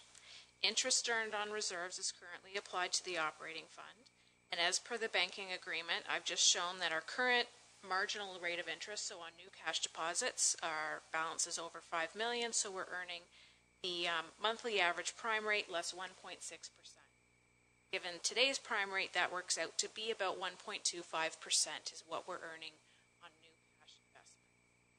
That is a very competitive rate to be earning on a general account. It's better than a lot of short-term GI. Despite this competitive rate of return on the general account, staff has recognized that there may be an opportunity to earn higher rates of return, as cash flow requirements are well below the balance of cash that we hold on hand at the end of the year. For instance, the total balance held in cash at the end of 2014 was just over $11.5 million. Of this balance, approximately $9 million relates to the amounts held in reserve balances. While not all reserves are held for longer terms, many are set up as a method for saving for future expenses well into the future. Doing a bit of cash flow analysis, we determined that roughly $4.5 million of that $9 million is determined to not be expended in the next 5 years, and in many cases, those reserves are held more. The one example of an investment opportunity that is available to the municipality is the One Investment Program. It's managed by, it's jointly operated by LAS, which is a subsidiary of AMO, and CHUMS, as a subsidiary of MFOA, the Municipal Finance Officers Association. All investments offered by 2 municipalities are eligible for municipal investment under the legislation. The One Investment Program offers several different investment vehicles, and they're meant to achieve all objectives. There's a money market fund, a couple different bond funds, and then the Canadian Equity Fund is geared towards investments of that longer time horizon. So to give you an idea of the additional earnings potential that we could tap into, I've done a sort of just a little summary table looking at if we had invested $2.5 million 5 years ago, and that represents about half of what we've determined is that outstanding cash that we're not using short term. We held it in our general bank account, so the actual investment income that we earned in 5 years on that $2.5 million was $175,000. Had we invested it in the Canadian Equities Fund through the One Program, we would have earned $1.8 million. The difference there is about 1.7, just under $1.7 million.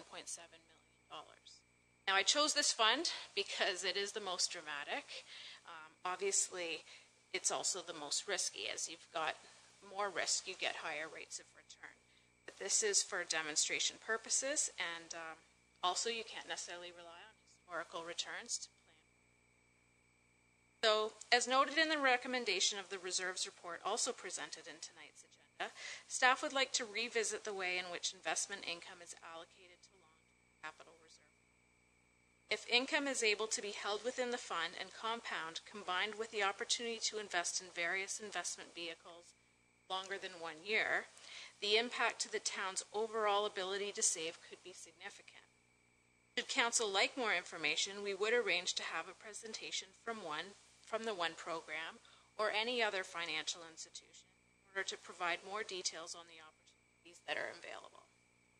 So the financial impact of this in amending the current existing policy, that there is no immediate financial impact by going with the recommendation. However, right. Thank you, Kate. Then there's a recommendation that Council adopts the amended investment management policy. Questions, comments? Start here, Deputy Mayor Charbonneau. Thank you, Mr. Mayor. And just in response to sort of the query that Kate puts at the end of the report with regard to Council's interest in more information from One, I think that we would be interested in more information, not just from, or I would be interested in seeing that information from One, because, and other information on other investment vehicles. I think, I mean, the figures you put there are tempting and interesting. If you put them back to 2007, that 11% would come down fairly significantly over that time. I think, you know, the stock, taking a snapshot of the stock market in time is always a little bit risky, but I think there's no doubt what you've demonstrated here is that there's opportunities to do better than what we have been doing, and Council has always been, I think, very conservative with the public's money, and rightfully so, justifiably so, and I don't think I would be comfortable dealing with these accounts the same way I might invest for myself, because so many people are impacted, and it's important that we protect the principal and what growth we can in these accounts. So, I'm not sure I'm entirely sold on equity funds for the municipality's reserves, but I think there may be better options than just a bank account, and I think you've demonstrated that, and I really appreciate it, and I would be interested in hearing, like I say, from one, but also perhaps a broader array of potential options that we might have to do better than what we're doing right now. Thank you, Mr. Mayor. Vice Deputy Mayor Huber. Thank you, Mr. Mayor. Kate, you mentioned very quickly, and it's in your report, that the current policy is that interest income goes towards operating. I thought we were hopefully going to have a discussion about a potential change in that, so that the interest coming off some of the reserve funds could actually be applicable towards what that reserve fund is supposed to be all about.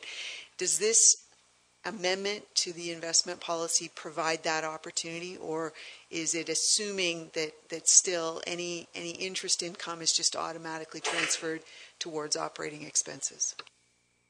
Through you, Your Worship, the investment policy itself really just deals with how we invest, the authority to invest, and what we can invest in. What you're talking about is how that income gets allocated is actually addressed in my next report, which is how they're all linked together in the actual reserves report, which reserves maybe are able to do that interest, whereas other reserves will continue to pay their own. That is coming shortly. Councillor Grace. Thank you, Mr. Mayor. I, too, would like to see a presentation by One Investment. I did see a very brief one at the presentation that they did in Walkerton maybe a month ago, but I think it would be great for us to see that and any others that you can arrange that you think would be beneficial. Thank you. Councillor Rich. Through you, Mr. Mayor. I also would like to see additional information, but I think it's worth noting that if we get 1.2% interest and inflation's at 2%, that it's actually the $175,000 is not a gain, but a loss over inflation for the value of that money. And I think that's something we have to keep taking into consideration as we think about it, too. Councillor Mike Myatt. Thank you, Mr. Mayor. I had the opportunity to attend. I'll be supporting this recommendation. I think it's has a lot of merit. And I attended a session at the OSIM conference a week and a half ago, and I purposely attended the session with CIBC on municipal financial investing, and they talk about deposit notes and equity funds, and most interesting session. And the reason I went was several reasons, but one of the main ones being I don't particularly like the 1.25% interest rate that we're receiving on our investments, and I'm not as nervous about investing in a deposit note, for example, as some may be. I talked to CIBC officials afterwards, and part of the presentation. Here's an interesting stat. Over a 20-year period, investing in the kinds of funds that CIBC would make a presentation to this council on, I'd like to hear CIBC make a presentation in addition to the one program. But over a 20-year period, they showed an annual rate of return of 8.9%. And so, yeah, you take into consideration the 2008 crash, but over a 20-year period, 8.9% sounds really, really good to me. And the important thing is here to remember is that with their investment portfolio we could develop with an agency, with someone like CIBC or the one program, it's the capital is 100% protected, and you won't get that with all investment firms. So I think the message, I hope you'll be able to pass on to council is that we can do a whole lot better than 1.25%. And my second message is I think that we need to hear from CIBC is who our financial firm is with, where we do our banking. And I would like to see the two presentations side by side, maybe whether it's 1 to 4 in the afternoon or 6 to 9 at night or a Saturday morning, but bring those two groups in to talk about investing, Mr. Mayor, and see if we can't do a whole lot better. So I wholeheartedly support this recommendation, and think we can do a lot better on it with our investments. Thank you. Other comment? Deputy Mayor, go ahead. I wanted to make one more comment that I wanted to make and forgot, and that is with regard to the municipal reserves. While the return is low compared to the stock market, the reserves need to be a flexible tool that the municipality can access at any moment to fund anything. So yes, you can get an 8%, 11% rate of return over a period of years, and when you aggregate that out over the extension of the time, it looks great. But in the year 2008, if you'd needed to do something with the reserves, you would have been out of luck, or worse, you would have been selling at the bottom of the market, which would have been bad. It would be a major loss for the taxpayer. So I think we have to be very careful as we look at these things, and we have to think about these presentations in terms of the needs of the municipality and what it needs to do with its reserves. And so I think that it's just critical that we be very cautious with the reserves as we go forward. Hear these presentations, but I guess the reason why I make that statement is only because I think there's good justification for the approach that the municipality has taken with its reserve funds up to this date. Whether or not we want to change that in the future because of new information is up to us and something we should consider. But I think there's been good justification for it, and it has led to put us in a strong position up to this date. Thank you, Mr. Mayor. Thanks. I think I agree with a number of the things, but I think that's the next step. We're just getting the policy, and we're going to, if we started to look at options, then there'll be, I'm sure, a big discussion on that too. If there's no further questions with regard to, did you have a question? No. With regard to this recommendation and policy, then I'll ask the question. All in favor? Opposed, if any? That's carried. So there's another report. It has to do with investments. Reserves and reserve funds, and again, Kate will present. You again. So as I said before, this sort of builds on the report that I just presented. Reserve funds do play a very important role in the town's finances and provide a strong indicator of our overall health. The town has utilized reserves as a vehicle for setting aside and earmarking funds since its inception. However, we have not had a formal policy adopted by resolution to govern the administration of those balances. There is a benefit to having a single policy to ensure consistent framework and a central reference document. The policy is intended to assist in the administration of reserves, reserve funds, and obligatory reserve funds, and establish consistent guidelines and standards. The new policy that's attached to this report has two sections. There's the policy section with an overview and guidance on the principles that apply to each classification of reserve, including how reserves are established, contributions and transfers, and interest. The second section, titled Appendix to Reserve Policy, provides more detailed guidance specific to the individual reserve. So the following summarizes the different types of reserves, their balances as included. These classifications are the town's classifications. These are sort of how we use the reserves, whereas the titles as given in the policy, reserves, reserve funds, obligatory reserve funds, those refer more to how the reserves are more in our financial statements and how interest. So the stabilization reserves, these represent reserves that are used to offset extraordinary and unforeseen operating expenditure requirements, one-time expenditures and revenue shortfalls, and they're meant to minimize those peaks and valleys in your operating budget. This report discusses that the tax rate stabilization reserve is here. It does have a goal of keeping it at 2% of the current year tax levy. Other examples include the election reserve that we make a constant contribution to the election, not an impact on expenses, and the winter control reserve.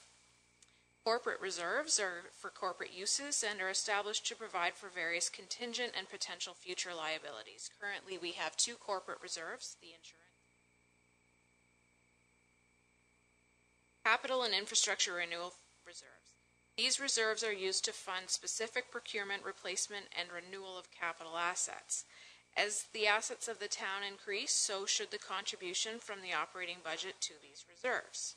Optimal reserve balances will be tied into the asset management plan in the future as the financing strategy is evaluated and documented. By making consistent, stable contributions to these reserves and then using the reserves to fund infrastructure projects, Council can even out spending that is done on an annual basis on major projects. As staff work towards implementing a life cycle costing system, the composition, balance, and targets for the capital reserves will be reevaluated. And these reserves are typically your longer-term reserves, and these are where most of your interest-earning funds are. Then we get to the program-specific reserves. These reserves have been established and maintained for fund-specific programs or for specific funding that has been received. These funds are generally used for capital or operating. They're generally shorter term in nature and not interest-bearing. Rate-funded reserves are reserves funded through user fees or revenue-neutral departments. There are three here: the water, wastewater, and landfill. And then we have our developer reserves. These reserves hold direct developer contributions towards future capitals tied to the developments. While there's no obligation to return these funds should work not be performed, they continue to be earmarked for their designated project. Financial impact of this report. Prior to the adoption of the reserve fund policy as it has been presented with this report, all income earned on reserves cash balances has been budgeted and recorded in the operating fund in the year that it has received. The recommendation of accruing interest back to the reserve funds will reduce revenues in the operating fund. The estimated future balance of these funds at December 31st, 2015, approximately $6 million. Assuming no change in the year, the income earned in 2016 would be approximately However, this is not lost revenue. It is deferring revenue.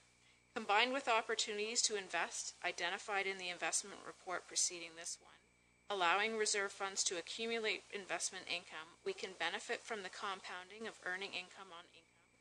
We can identify our cash flow needs, and we can invest surplus funds over longer terms. So attached then, we just have the tables that have your estimated reserve balances. And then we get into the policy itself, describing the difference between a reserve fund, and an obligatory reserve fund. And then each reserve that we have is actually noted there. And we've noted when it was established, what the purpose of the funds are, where the original funding or ongoing funding is coming from, whether or not it be interest accruing, and which manager sort of has oversight of that reserve. Thank you, Kate. The recommendation is that Council adopts the reserves and reserves fund policy, that the reserve funds identified as interest-bearing have interest accrued on the balance of a cash effective January the 1st, 2016. Vice Deputy Mayor Huber. Thank you. I agree completely with the idea behind the report and the end expectation from what you're suggesting. What I don't agree with, and I would ask that perhaps it be isolated out or that we defer the vote until a little more information is possible. I don't like the listing of the reserve funds because some of the descriptions are very different than what I've been understanding during 2 terms of council. So I'm not convinced that I can accept some of the descriptions that are there because there's items now on the list that have never been discussed before. And as one example, I'll just very specifically highlight out Parkland Reserve has always been described to me in various ways. I've asked the question that it's for park land. There seems to be new language there associated with the reserve that I'm not sure where that's come from. So I would respectfully ask that that part of the report be perhaps set aside so that we can all digest it and ask questions about how reserve funds were created and what they're supposedly intended for, aside from the idea behind this particular report, which I agree with, but I can't accept the report, having questions about some of the definitions of reserve funds, because I find it a little questioning that in 3 terms of council I didn't understand something based on what's being put on paper before us now. Thank you, Mr. Mayor. Okay, I guess maybe we should try and deal with this now. So is there a specific fund, Diane, that or Vice Deputy Mayor Huber, is there one specifically? I think.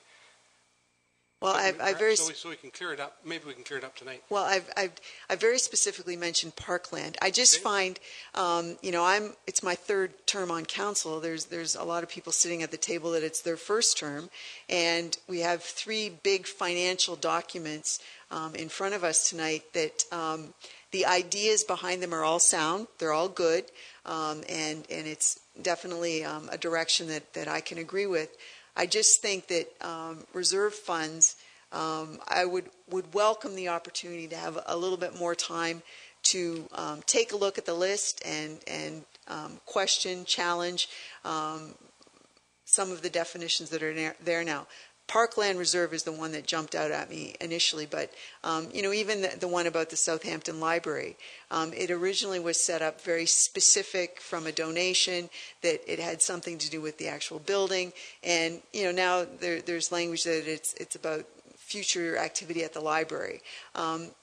Could be the same thing, could be something different. So I guess I'm thinking that there's an awful lot of good stuff here, and that if we could isolate out the list of reserve funds and perhaps consider at the next meeting or 2 meetings down the road that actual appendix that has all of that information, so that then there would be time to ask questions of individual funds. Thank you. Deputy Mayor Charbonneau. Thank you, Mr. Mayor. And I guess first to just say, Kate, that I think this is a really great report and really clarifies a lot about how the reserves, how they fit and how they're managed and what they do. And I want to thank you for the report. So that's a caveat for what I'm about to say, which is that there's one thing about it which for me is going to have to change before I can support the document, and that is with regard to the treatment of the police reserves. Particularly, they're highlighted in the appendix they're in the appendix at 1000 and 1010, the police reserve and the police canine reserve, and they're treated as reserves. And so my understanding is, because of their title, that the new policy puts their existence entirely at the discretion of the treasurer, and that they can be eliminated by the treasurer, and the only requirement thereafter is for the treasurer to inform council that it has been eliminated. And in my view, the police reserves, particularly those 2, the police building reserve, I think, is a different animal in that it has to do, it's money set aside by council to fund a building that it owns, and doesn't have anything to do with the police services board. But in terms of the 2 other reserves, the canine reserve and the other police reserve, I think those are operating reserves of the police service, and therefore the police services board should have discretion over whether or not they exist and whether they can be removed. So it's a small thing, I think, but I need to see that changed before I could vote in favor of the whole package. Have you got a comment, Kate? Certainly. To be clear, the treasurer, although is given the authority to create a reserve, the treasurer does not have the authority to transfer funds in. So if a reserve were to remain empty for a period of time, the treasurer does have authorities to reserve. That being said, all transfers to and from reserves, reserve funds, and obligatory reserve funds must be approved by council, either by budget or by motion, and that is something that the auditors look at the end of the year. So I wouldn't say the treasurer has any authority how those reserves are expended. But you're right. In order to create a new reserve or name a reserve, we allow the treasurer authority over reserves. Well, Mr. Mayor, I guess I'm a little confused then, Kate, because the policy language is fairly clear under reserves authority to establish if the purpose or purposes for the reserve have been accomplished, or if the reserve is no longer necessary, the Director of Finance has the authority to close the reserve and report the change to Council at any time throughout the year.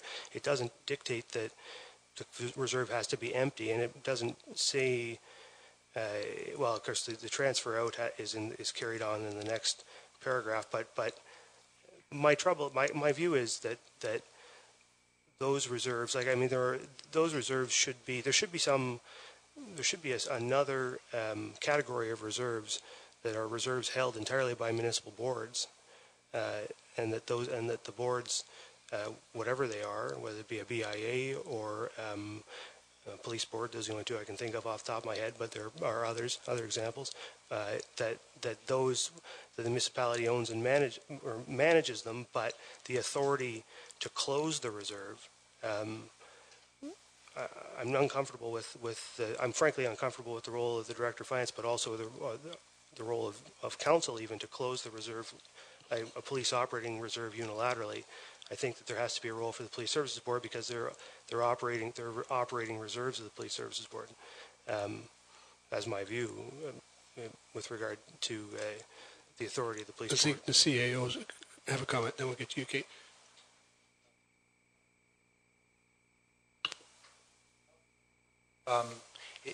You have the detail that goes with it, where it does indicate for the police ones that the Police Services Board does in fact manage them. So that's in the detail that follows the policy and the detailed description for each reserve. Is that in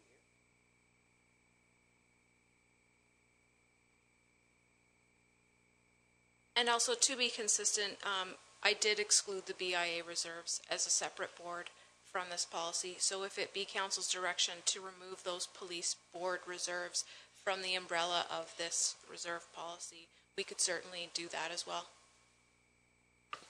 Yeah, I have no trouble with that. I do have a little trouble about, ultimately it is this body council that raises the money for those reserves. And I think, so the ultimate authority about how those reserves are dealt with, I think council's has some say in it also. We raise it through the taxes. We set the taxes each year. We approve or don't approve the budget. I agree with it, but so I'm not going to, I don't think we need to get into a big discussion on it and worry about that issue, but I think we can deal with it. If you wish to take them out, take them out. It's not a big deal with me.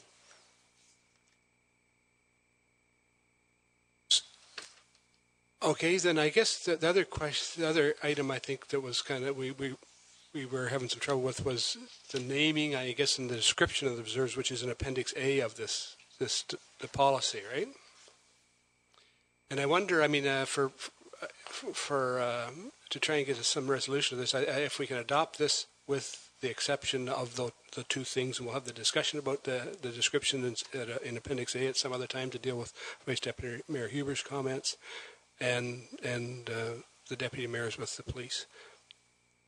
Is that acceptable to committee?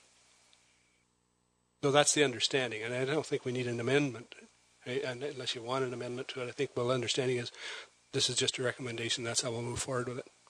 Go ahead. I may note as well, the actual policy itself refers to the appendix, but we would update the appendix on an annual basis as reserves change. We'll have new reserves every year. Reserves will close down. So certainly we can accept the recommendation and still amend the appendix to make sure that the wording agrees. And I understand I was sort of lacking a reserve policy in the past, sort of trying to find all this information and consolidate it from a variety of sources. So there is certainly more history on council and knowledge than perhaps I was able to find, and definitely there's open for comments for council. That appendix. Okay, I have one other comment. It's interesting. We just had the financial statements presented at Bruce County, and they are progressing with. As I've sat here a number of years and seen them, we used to look at them, and they were pretty simple documents about 15 years ago. Now how we include capital assets and amortization and replacement costs of these assets, it is a wealth of information. And this particular policy, I think, will give councils in the future a great deal of information about whether you're adequately addressing your capital assets through your capital and infrastructure reserve, because if you're meeting those amortization costs, if you're budgeting enough and spending enough for amortization of those existing capital assets, or you're not, you will know. And I think it's a powerful tool for councils about how you plan for the future with your existing capital assets and acquiring new ones. Anyways, that was my little rant. So, okay, go ahead. I just wanted to throw out a compliment to Kate for two excellent reports, and I think any time we could take accruing interest and credit back to our reserves and start compounding interest rather than that risk the temptation of taking that $84,000 every year to lower the tax rate. I think it's just good, makes good business sense, and I just want to commend the reports. They're very well. The Deputy Mayor. Thank you, Mr. Wright. And just in follow-up to what Councillor Myatt just said, and it was another thing that was on my mind, was this is a fairly dry financial report with a nearly 1% tax increase in it, and it's important, I think, to be real clear that we took this money and directly applied it to the tax levy in 2015. So this will and it has always been applied. So by removing it, it will put a 0.84% hole in the operating budget in 2016. Something we should be prepared for, but it is the right thing to do. And this is the right way to deal with it, rather than at budget, to make sure that staff is prepared. The budget we get presented by staff works that in and takes it into account. I think this is a better approach than the one we took in 2015, where we debated whether or not to do that, which is, in my view, probably not as good a management as this is. Thank you, Mr. Mayor. We'll see if it survives the budget next spring. So, of the understanding of how we are now, so you want me to describe, is everybody clear, I think, what we're doing here? Okay? Okay. All in favor of the recommendation thank you very much. And the last one is the debt management policy, and Kate again. All right, so the final sort of component of these borrowing and funding strategies is our debt management policy. When we don't have funds in hand, either through reserves or in cash, we may choose to issue debt. That plays a very important role to the town's financing structure and provides a strong indicator, like reserves, of our overall financial health. The town has utilized debt financing as a vehicle for funding capital projects since its inception. However, again, like the reserves, there has not been a formal policy adopted by resolution to govern the administration of these instruments. There is a benefit to having the single policy. Currently, the mandated limit on the amount of debt that we are able to accumulate is governed by our annual repayment limit. Attached to this report is the 2015 annual repayment limit document. This same document was provided to Council when it was received. However, I've included again with this report as it is relevant to this discussion. As noted in the document, the total annual repayment limit for 2015 is set at $4.5 million. This doesn't represent how much debt we can have in principle, but rather it is how much our debt payments can be on our existing debt. So principal and interest. This is calculated as 25% of our 2013 own source revenue. So there's a 2-year lag based on our most recent completed year end. Since 2014 is not complete when they issued the 2015, they used the own source revenue is basically our total revenues, removing any amounts that are generated from grants and balance sheet adjustments, PSAB adjustments, and other non-cash related transactions, such as gains and losses. The document also shows that the available repayment limit, less current principal, so the actual payments that we're making on external debt, is about $3.8 million. To give Council an idea of how much available debt room the ARL allows for, at a conservative rate of interest of 5%, approximately $30 million of new external debt could be issued today, and we could still remain under our ARL limit. A few points to keep in mind regarding the ARL. Internal debt, so amounts that we borrow from ourselves, although we do have those payments going back to the reserves, it does not impact the ARL. They're only looking at external debt. Source of funding is not considered, so the ARL doesn't care if our debt is being repaid from the water rates or from the tax levy. The current ARL is based on the most recently completed FIR, as I said, and as tax revenues and user fees increase, so will the ARL. So we'll see that number climb over time, as well as we pay off existing debt, that available room will grow over time.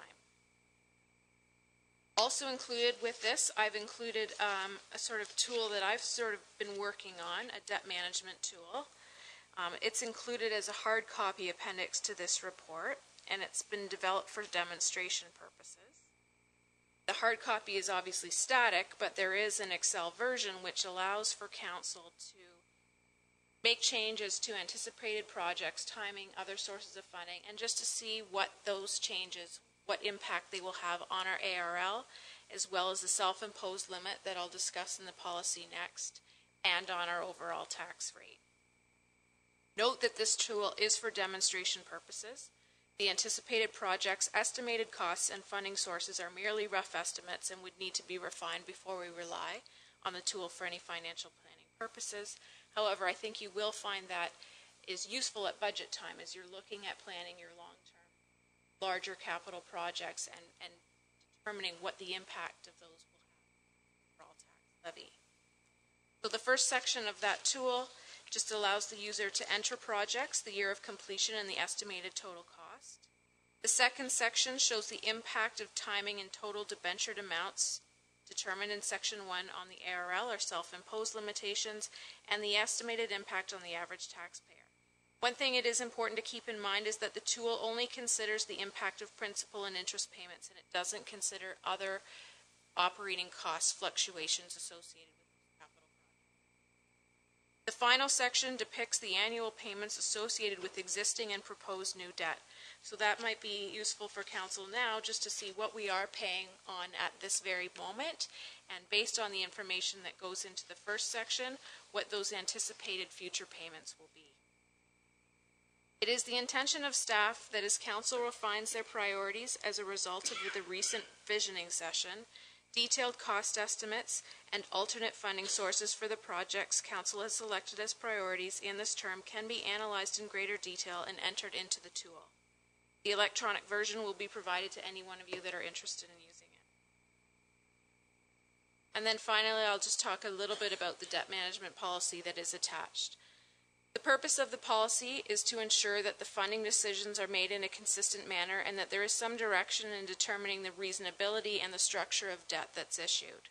By setting thresholds and terms, it allows for transparency in evaluating the true cost of projects and allocating those costs back to the departments and the programs that they relate to. The other aspect of the policy is to set limitations on the total amount of debt that can be issued by the municipality. Without the existence of the formal policy, the only formal limit that we had in the past is the ARL. The proposed policy provides additional, more strict limitation that reduces the available debt room by 25% as a contingency or safety net, and then allocates 30% of the total debt room to rate-funded divisions only.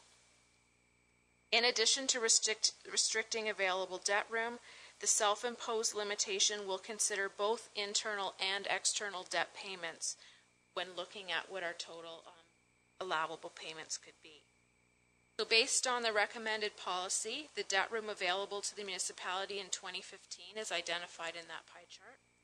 The available tax-funded debt available is in the purple, and the available rate-funded debt is in the red.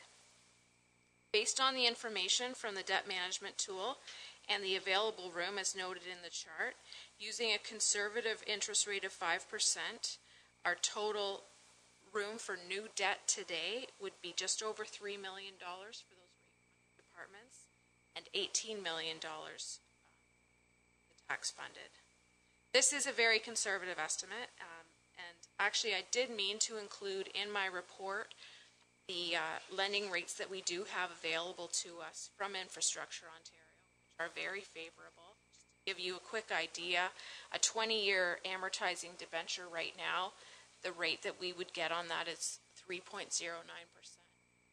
And to address your comment from earlier, Councillor Charbonneau, I think in combination with the reserve policy and the investment policy, this is our safety net in those events that if we do have funds tied up in reserves, we do have these favorable rates available to us from the province that we could take advantage of in the event that we did not have cash. Financial impact. There is no financial impact to the adoption of the debt management policy. Future principal and interest payments will be limited by not only the ARL, but also to self-imposed limitations. And then I've included the ARL documents once again, a hard copy of the tool, and the draft debt management policy that I'm presenting. Thank you, Kate. Then the recommendation is that Council adopts the debt management policy. Comments, questions for Kate? Vice Deputy Mayor Huber. Thank you. Another great direction and good to have it all sort of put together in one package. I'm just curious, Kate, if you could make a comment. It's always been a little confusing to me, but also makes sense in one way too. When we debt finance something, so I'll use the Dr. Earl Medical Clinic as an example. We made a decision to debt finance that over a period of time. I believe it was 20 years. So in that first year when we made the decision, it doesn't actually sort of show up in the budget really. But then after that point, even though it's a capital investment, after that point it seems to come back as part of the operating budget. That doesn't make a whole lot of sense to me because it is a capital expenditure. Could you just make a comment about how we process debt into the budget process? And Sue, I'll ask you this in the fall, so we have to remember the answer. Thank you. Certainly you are correct. Although we budget for the actual capital expenditure in the capital fund, the payments come out of the operating fund in future years as principal and interest. One of the benefits of that is it does allow us to reflect the cost of those projects within the departments that are ultimately responsible for funding them. But it's mostly an accounting treatment that we consider principal.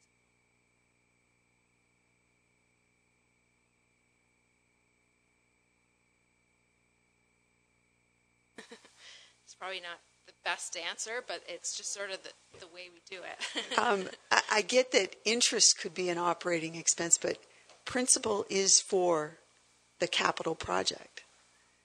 So why does it become an The reason why I ask is that it's always kind of amused me that sometimes we make decisions and then it just adds more to the operating budget when really we've built something. So thank you for the answer. Sue, you're on notice. Okay. Councillor Dave Mayette. Yes, thank you, Mr. Mayor. Through you, just a quick question, Kate. Just looking at your pie chart there and trying to understand the difference between the rate-funded and the tax-funded borrowing room. The rate-funded would be things like putting in a sewer line, right? Or water line, water system, right? Correct. I've included water, wastewater, and now landfill expansions. We do have the new landfill rate. So based on that borrowing room of $3,168,000, we wouldn't be able to afford without some sort of external help to do, say, the Gobles Grove project. That's $3 million, correct. Keeping in mind that there is existing debt within those departments that will be falling off. So that room will grow over time as we pay off our existing debt. That's just a point in time at the end of 2014 were the numbers that I used, but it will grow over time.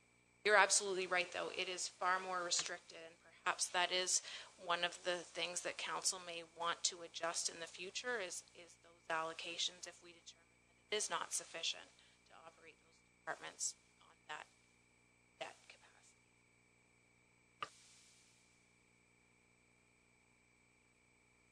Thank you. Just as a sort of continuation of that thought, did we not make a decision when we did the project north of the river in Southampton that there were some aspects of the project that were beyond the ratepayers in that area. So there was some taxpayer across the community input into that. So there would be potential in a big infrastructure project to assume that it sometimes goes beyond the actual users in that immediate area. Would that be correct?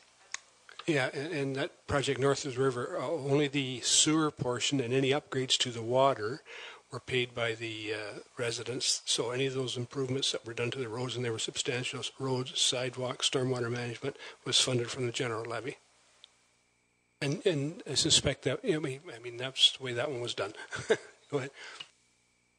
But it's important to note, Mr. Mayor, and correct me if I'm wrong, but that tax levy funded portion was not debt financed.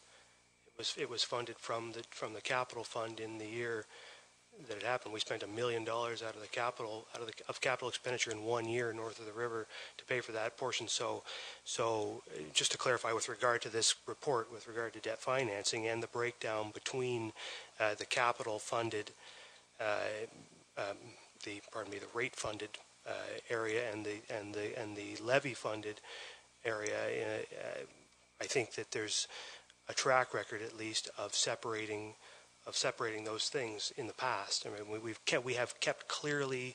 clearly delineated and kept them separate, even in terms of our borrowing. So I don't think that there's a deviation here.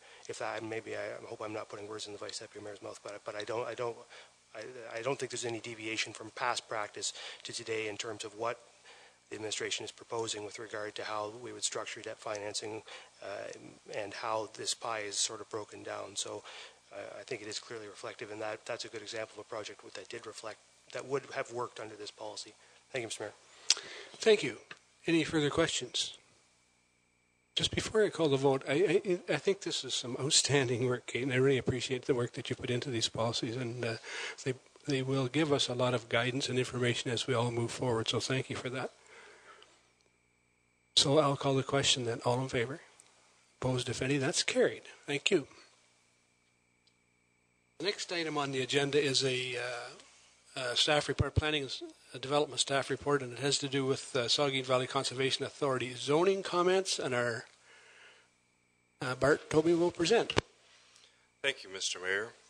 The attached letter from SVCA requests comments on the current practices of including zoning opinions when SVCA receives permit requests and general inquiries. Saugeen Shores zoning bylaw designates the chief building official as the zoning administrator. The CBO has access to county planners, town development coordinator, municipal staff, and the SVCA to determine appropriate zoning regulations. There is no suggestion that the SVCA make any changes to their core activities. However, there is a potential for conflict between the advice given by the SVCA and the town regarding administration of zoning. This will not change how or when landowners will need to consult with the SVCA. It does appear that the SVCA is looking to avoid creating conflicting opinions, and for this, the staff supports the discontinuation of SVCA providing zoning commentary in their consultation letters. Thank you, Bart. Then the recommendation is that Council recommends the Saugeen Valley Conservation Authority discontinue providing zoning comments in their correspondence, except as pursuant to the existing planning services agreement with the County of Bruce, and except upon the direct request of the town's chief building official. Comments, questions? Deputy Mayor Charbonneau.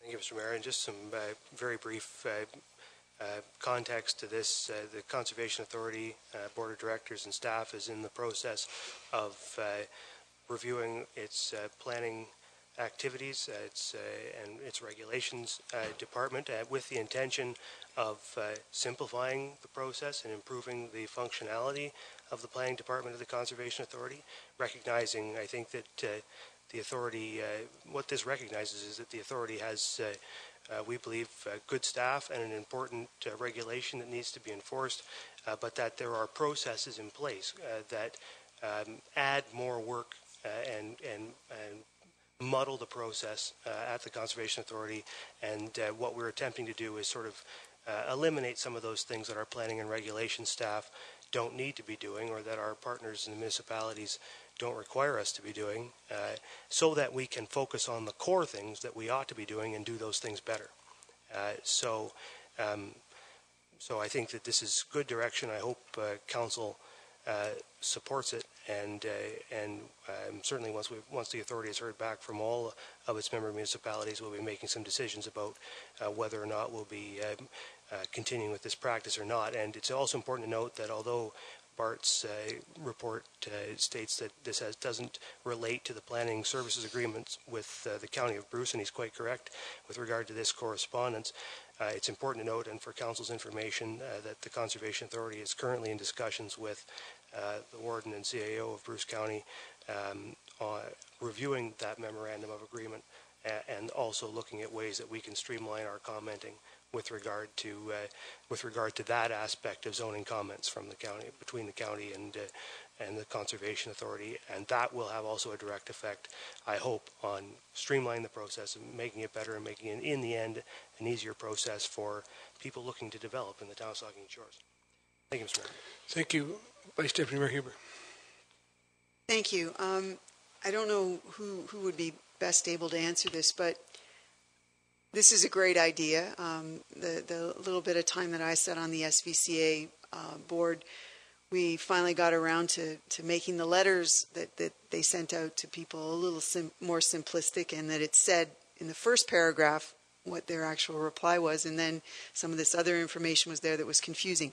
I'm just curious now, and perhaps the Deputy Mayor, who I believe is the chair of the SVCA, perhaps you can answer this. What does this actually mean for somebody who is going through a process? Because if they have hazard land on their property, let's say, so they come in to Saugeen Shores, they apply for a building permit.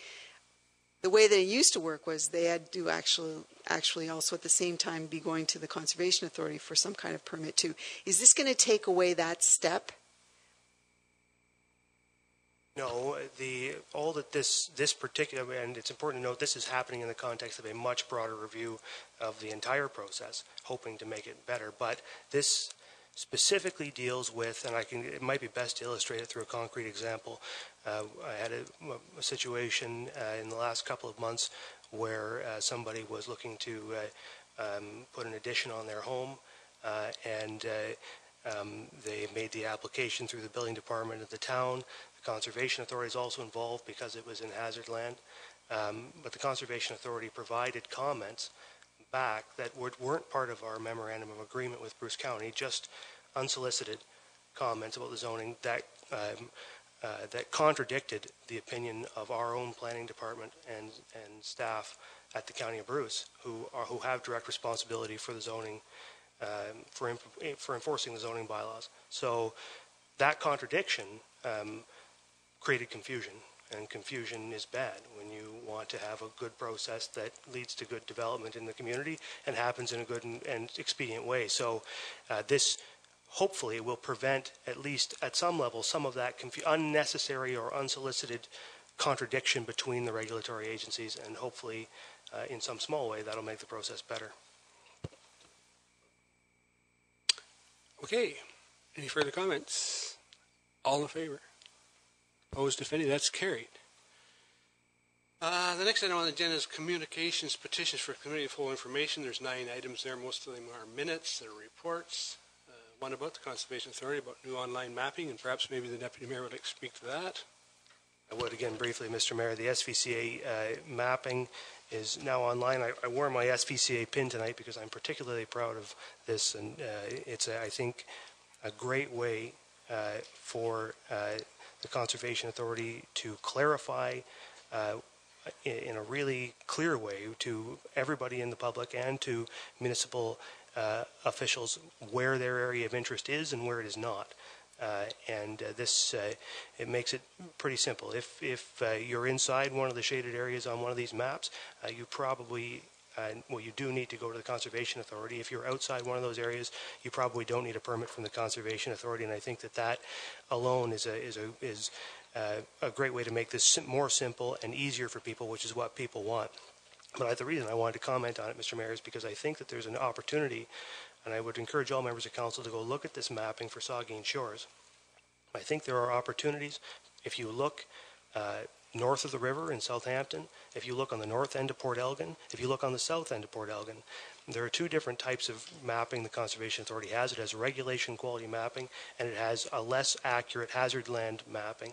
And that hazard land mapping is the mapping that requires the 50-meter buffer.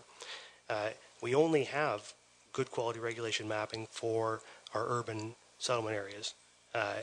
And so, but the areas where we're developing most, north of the river in Southampton where we put in sewers, north end of Port Elgin, down below the ridge where there's a huge amount of development happening, those areas have the less accurate hazard land mapping and the additional 50-meter buffer zone. That puts a whole bunch of land in play for the Conservation Authority to regulate that they don't actually regulate. It makes a whole bunch of paperwork for a lot of people trying to build in the community. And I think the opportunity for the town of Saugeen Shores is for us to engage in a dialogue with the Conservation Authority as to how we develop the more accurate regulation quality mapping in those specific areas. And if we can do that, we will make it massively more easy for our high development areas to develop in the future. So I wanted to put that out on the table. There's going to be communication coming from the Conservation Authority inviting that communication with all of our water-fed municipalities, and I want this council to be aware of it right away so that you're aware that it's something we should be working on ASAP. Thank you, Mr. Mayor. Thank you. Any other comments to any of those? If not, then we have the next report of department heads, and we have 3 information reports. The first is to do with beach sampling. Second, Saugeen Shores. Perhaps I'll go through them all, and if do you want to speak to them all? Any of them? No? But we will have some. Okay, we'll take the first one, beach sampling. Has anybody got any comments or questions to beach sampling? Vice Deputy Mayor Hewer. Really, it's more for the benefit of the recently elected councillors. This is like a full circle change from a couple years ago when they stopped sampling altogether. So this is great. Thank you, Stuart. Whatever you did in all of this, this is much appreciated. This was, you're right, it was a provincial policy that stopped it. It's the Grey Bruce Health Unit that does this sampling, and they changed the policy, and so they discontinued it, and there was a number of people that gave input to them, thankfully, and the province then has changed the protocols and the sampling, so we will be sampling more often, and I think there's a new protocol out also. But I know there's a new protocol out. But one of the things, and we discuss this often about at the health unit, and I think check the website. One of the best things you can do is be informed yourself about when conditions are likely to be unsafe. They're not all that hard to recognize in the water. It's after storm events, cloudy water, that type of thing, because if you rely simply on sampling, not all beaches are sampled, and samples have turnaround times of 2 days, so there's issues around that. But I would say the best thing that we can tell people is be informed about what are the issues that often lead to poor water quality. Did you want to speak to it, Stuart? Yeah, very briefly, there's also signage that we'll put some increased signage where we are going to do more sampling as well that speak directly what the mayor was talking about, the symptoms of high cloudy water, storms the day before, those type of environmental conditions that you can look for prior to swimming. Now, this will increase the amount of sampling, increase the areas. So last year we did have 2 beach postings. It will give more information to users and the municipality when that happens next time.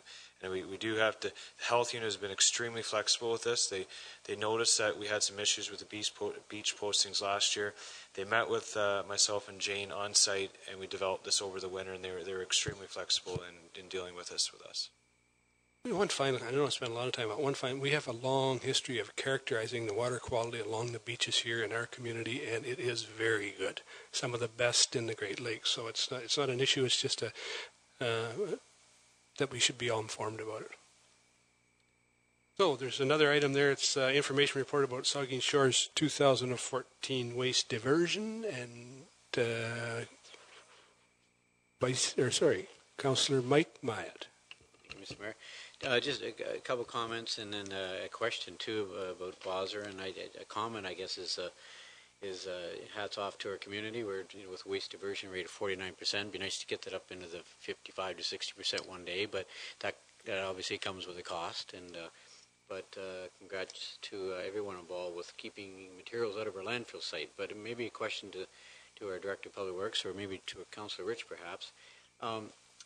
The items, as we add items to our blue box, that obviously comes with a cost. I get asked a few times on occasion about plastic-coated milk containers, plastic-coated orange juice containers. Is that an allowable product, I guess, is the question. I don't believe it is. At least if it is, I'm not putting it in my blue box. I should be. The other point I wanted to request maybe, and Councillor Shildroff always did a really good job with, once every year or two, came forth with a little table of goodies in front of the table here and say, here's what you can put in your blue box and here's what you cannot put in. And I kind of always enjoyed that session, watching that. So maybe our Councillor Rich could do that. But my question is, as we add items, it's not free, obviously. It comes with a cost. And so to add an item like plastic-coated milk, orange juice, for example, I don't think it's included. If we were to, how does it calculate in terms of what additional costs that adds to that service? Through you, Mr. Mayor. So as far as I understand, many plastic-coated or Tetra Paks have a number of different products inside of them. So it's about volume. So they have to be able to separate it into the individual coatings that are inside of that at the processing center. And when they do that, it reduces the volume. So we don't have enough Tetra Paks or enough milk containers in order to make it worthwhile, and there's not a lot of money in it. We may not know, but we actually take a loss on glass. So any glass that we ship out, we have to pay somebody to take it. The only things that we do make money on are plastic and tin cans. Currently, we're looking at a 2.5% increase in the cost per household, and or was suggested by the director of Basra, and that was turned down by the board of directors at that point. So if we want to take additional products, we can recycle everything, but it's going to cost a lot more money as we move across the board. Mr. Mayor, so garbage in 2 weeks, you're going to be... Right here first. Councillor Dave Mayette. I would move that we have a motion or pass a motion that we go past 10 o'clock. And I'll second it for that. Vice Deputy Mayor Huber, all in favor? Okay. And Vice Deputy Mayor Huber. Just a comment that sort of sounded like Fred there. You know, you can have it all, but it's going to cost you. He used to say that all the time. Anyway, I'm assuming, Stuart, on your list here that cardboard fits in under wood products, because cardboard wasn't specifically mentioned. It's wood products. Top line Basra collected items would be. Okay, so Basra collects the cardboard for us.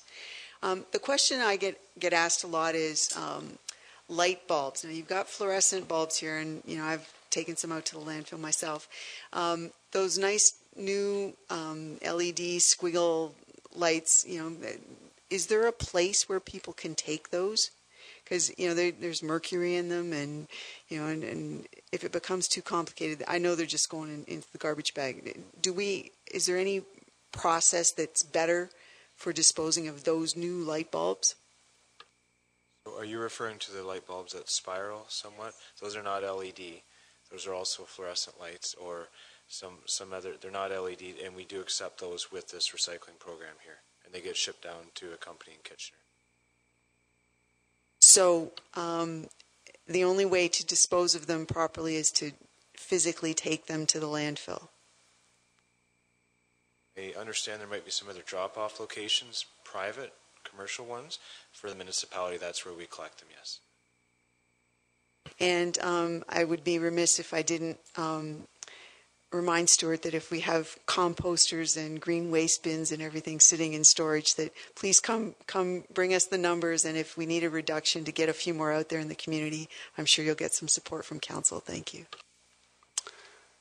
Okay, there's one more information report. It has to do with second council visioning session. I don't know if there's any comments to it. I think it's just information that we will see more of it. So, if nothing else, then I'll take a motion to adjourn. Don and Luke, all in favor? Adjourn. We'll be back here in 10 minutes.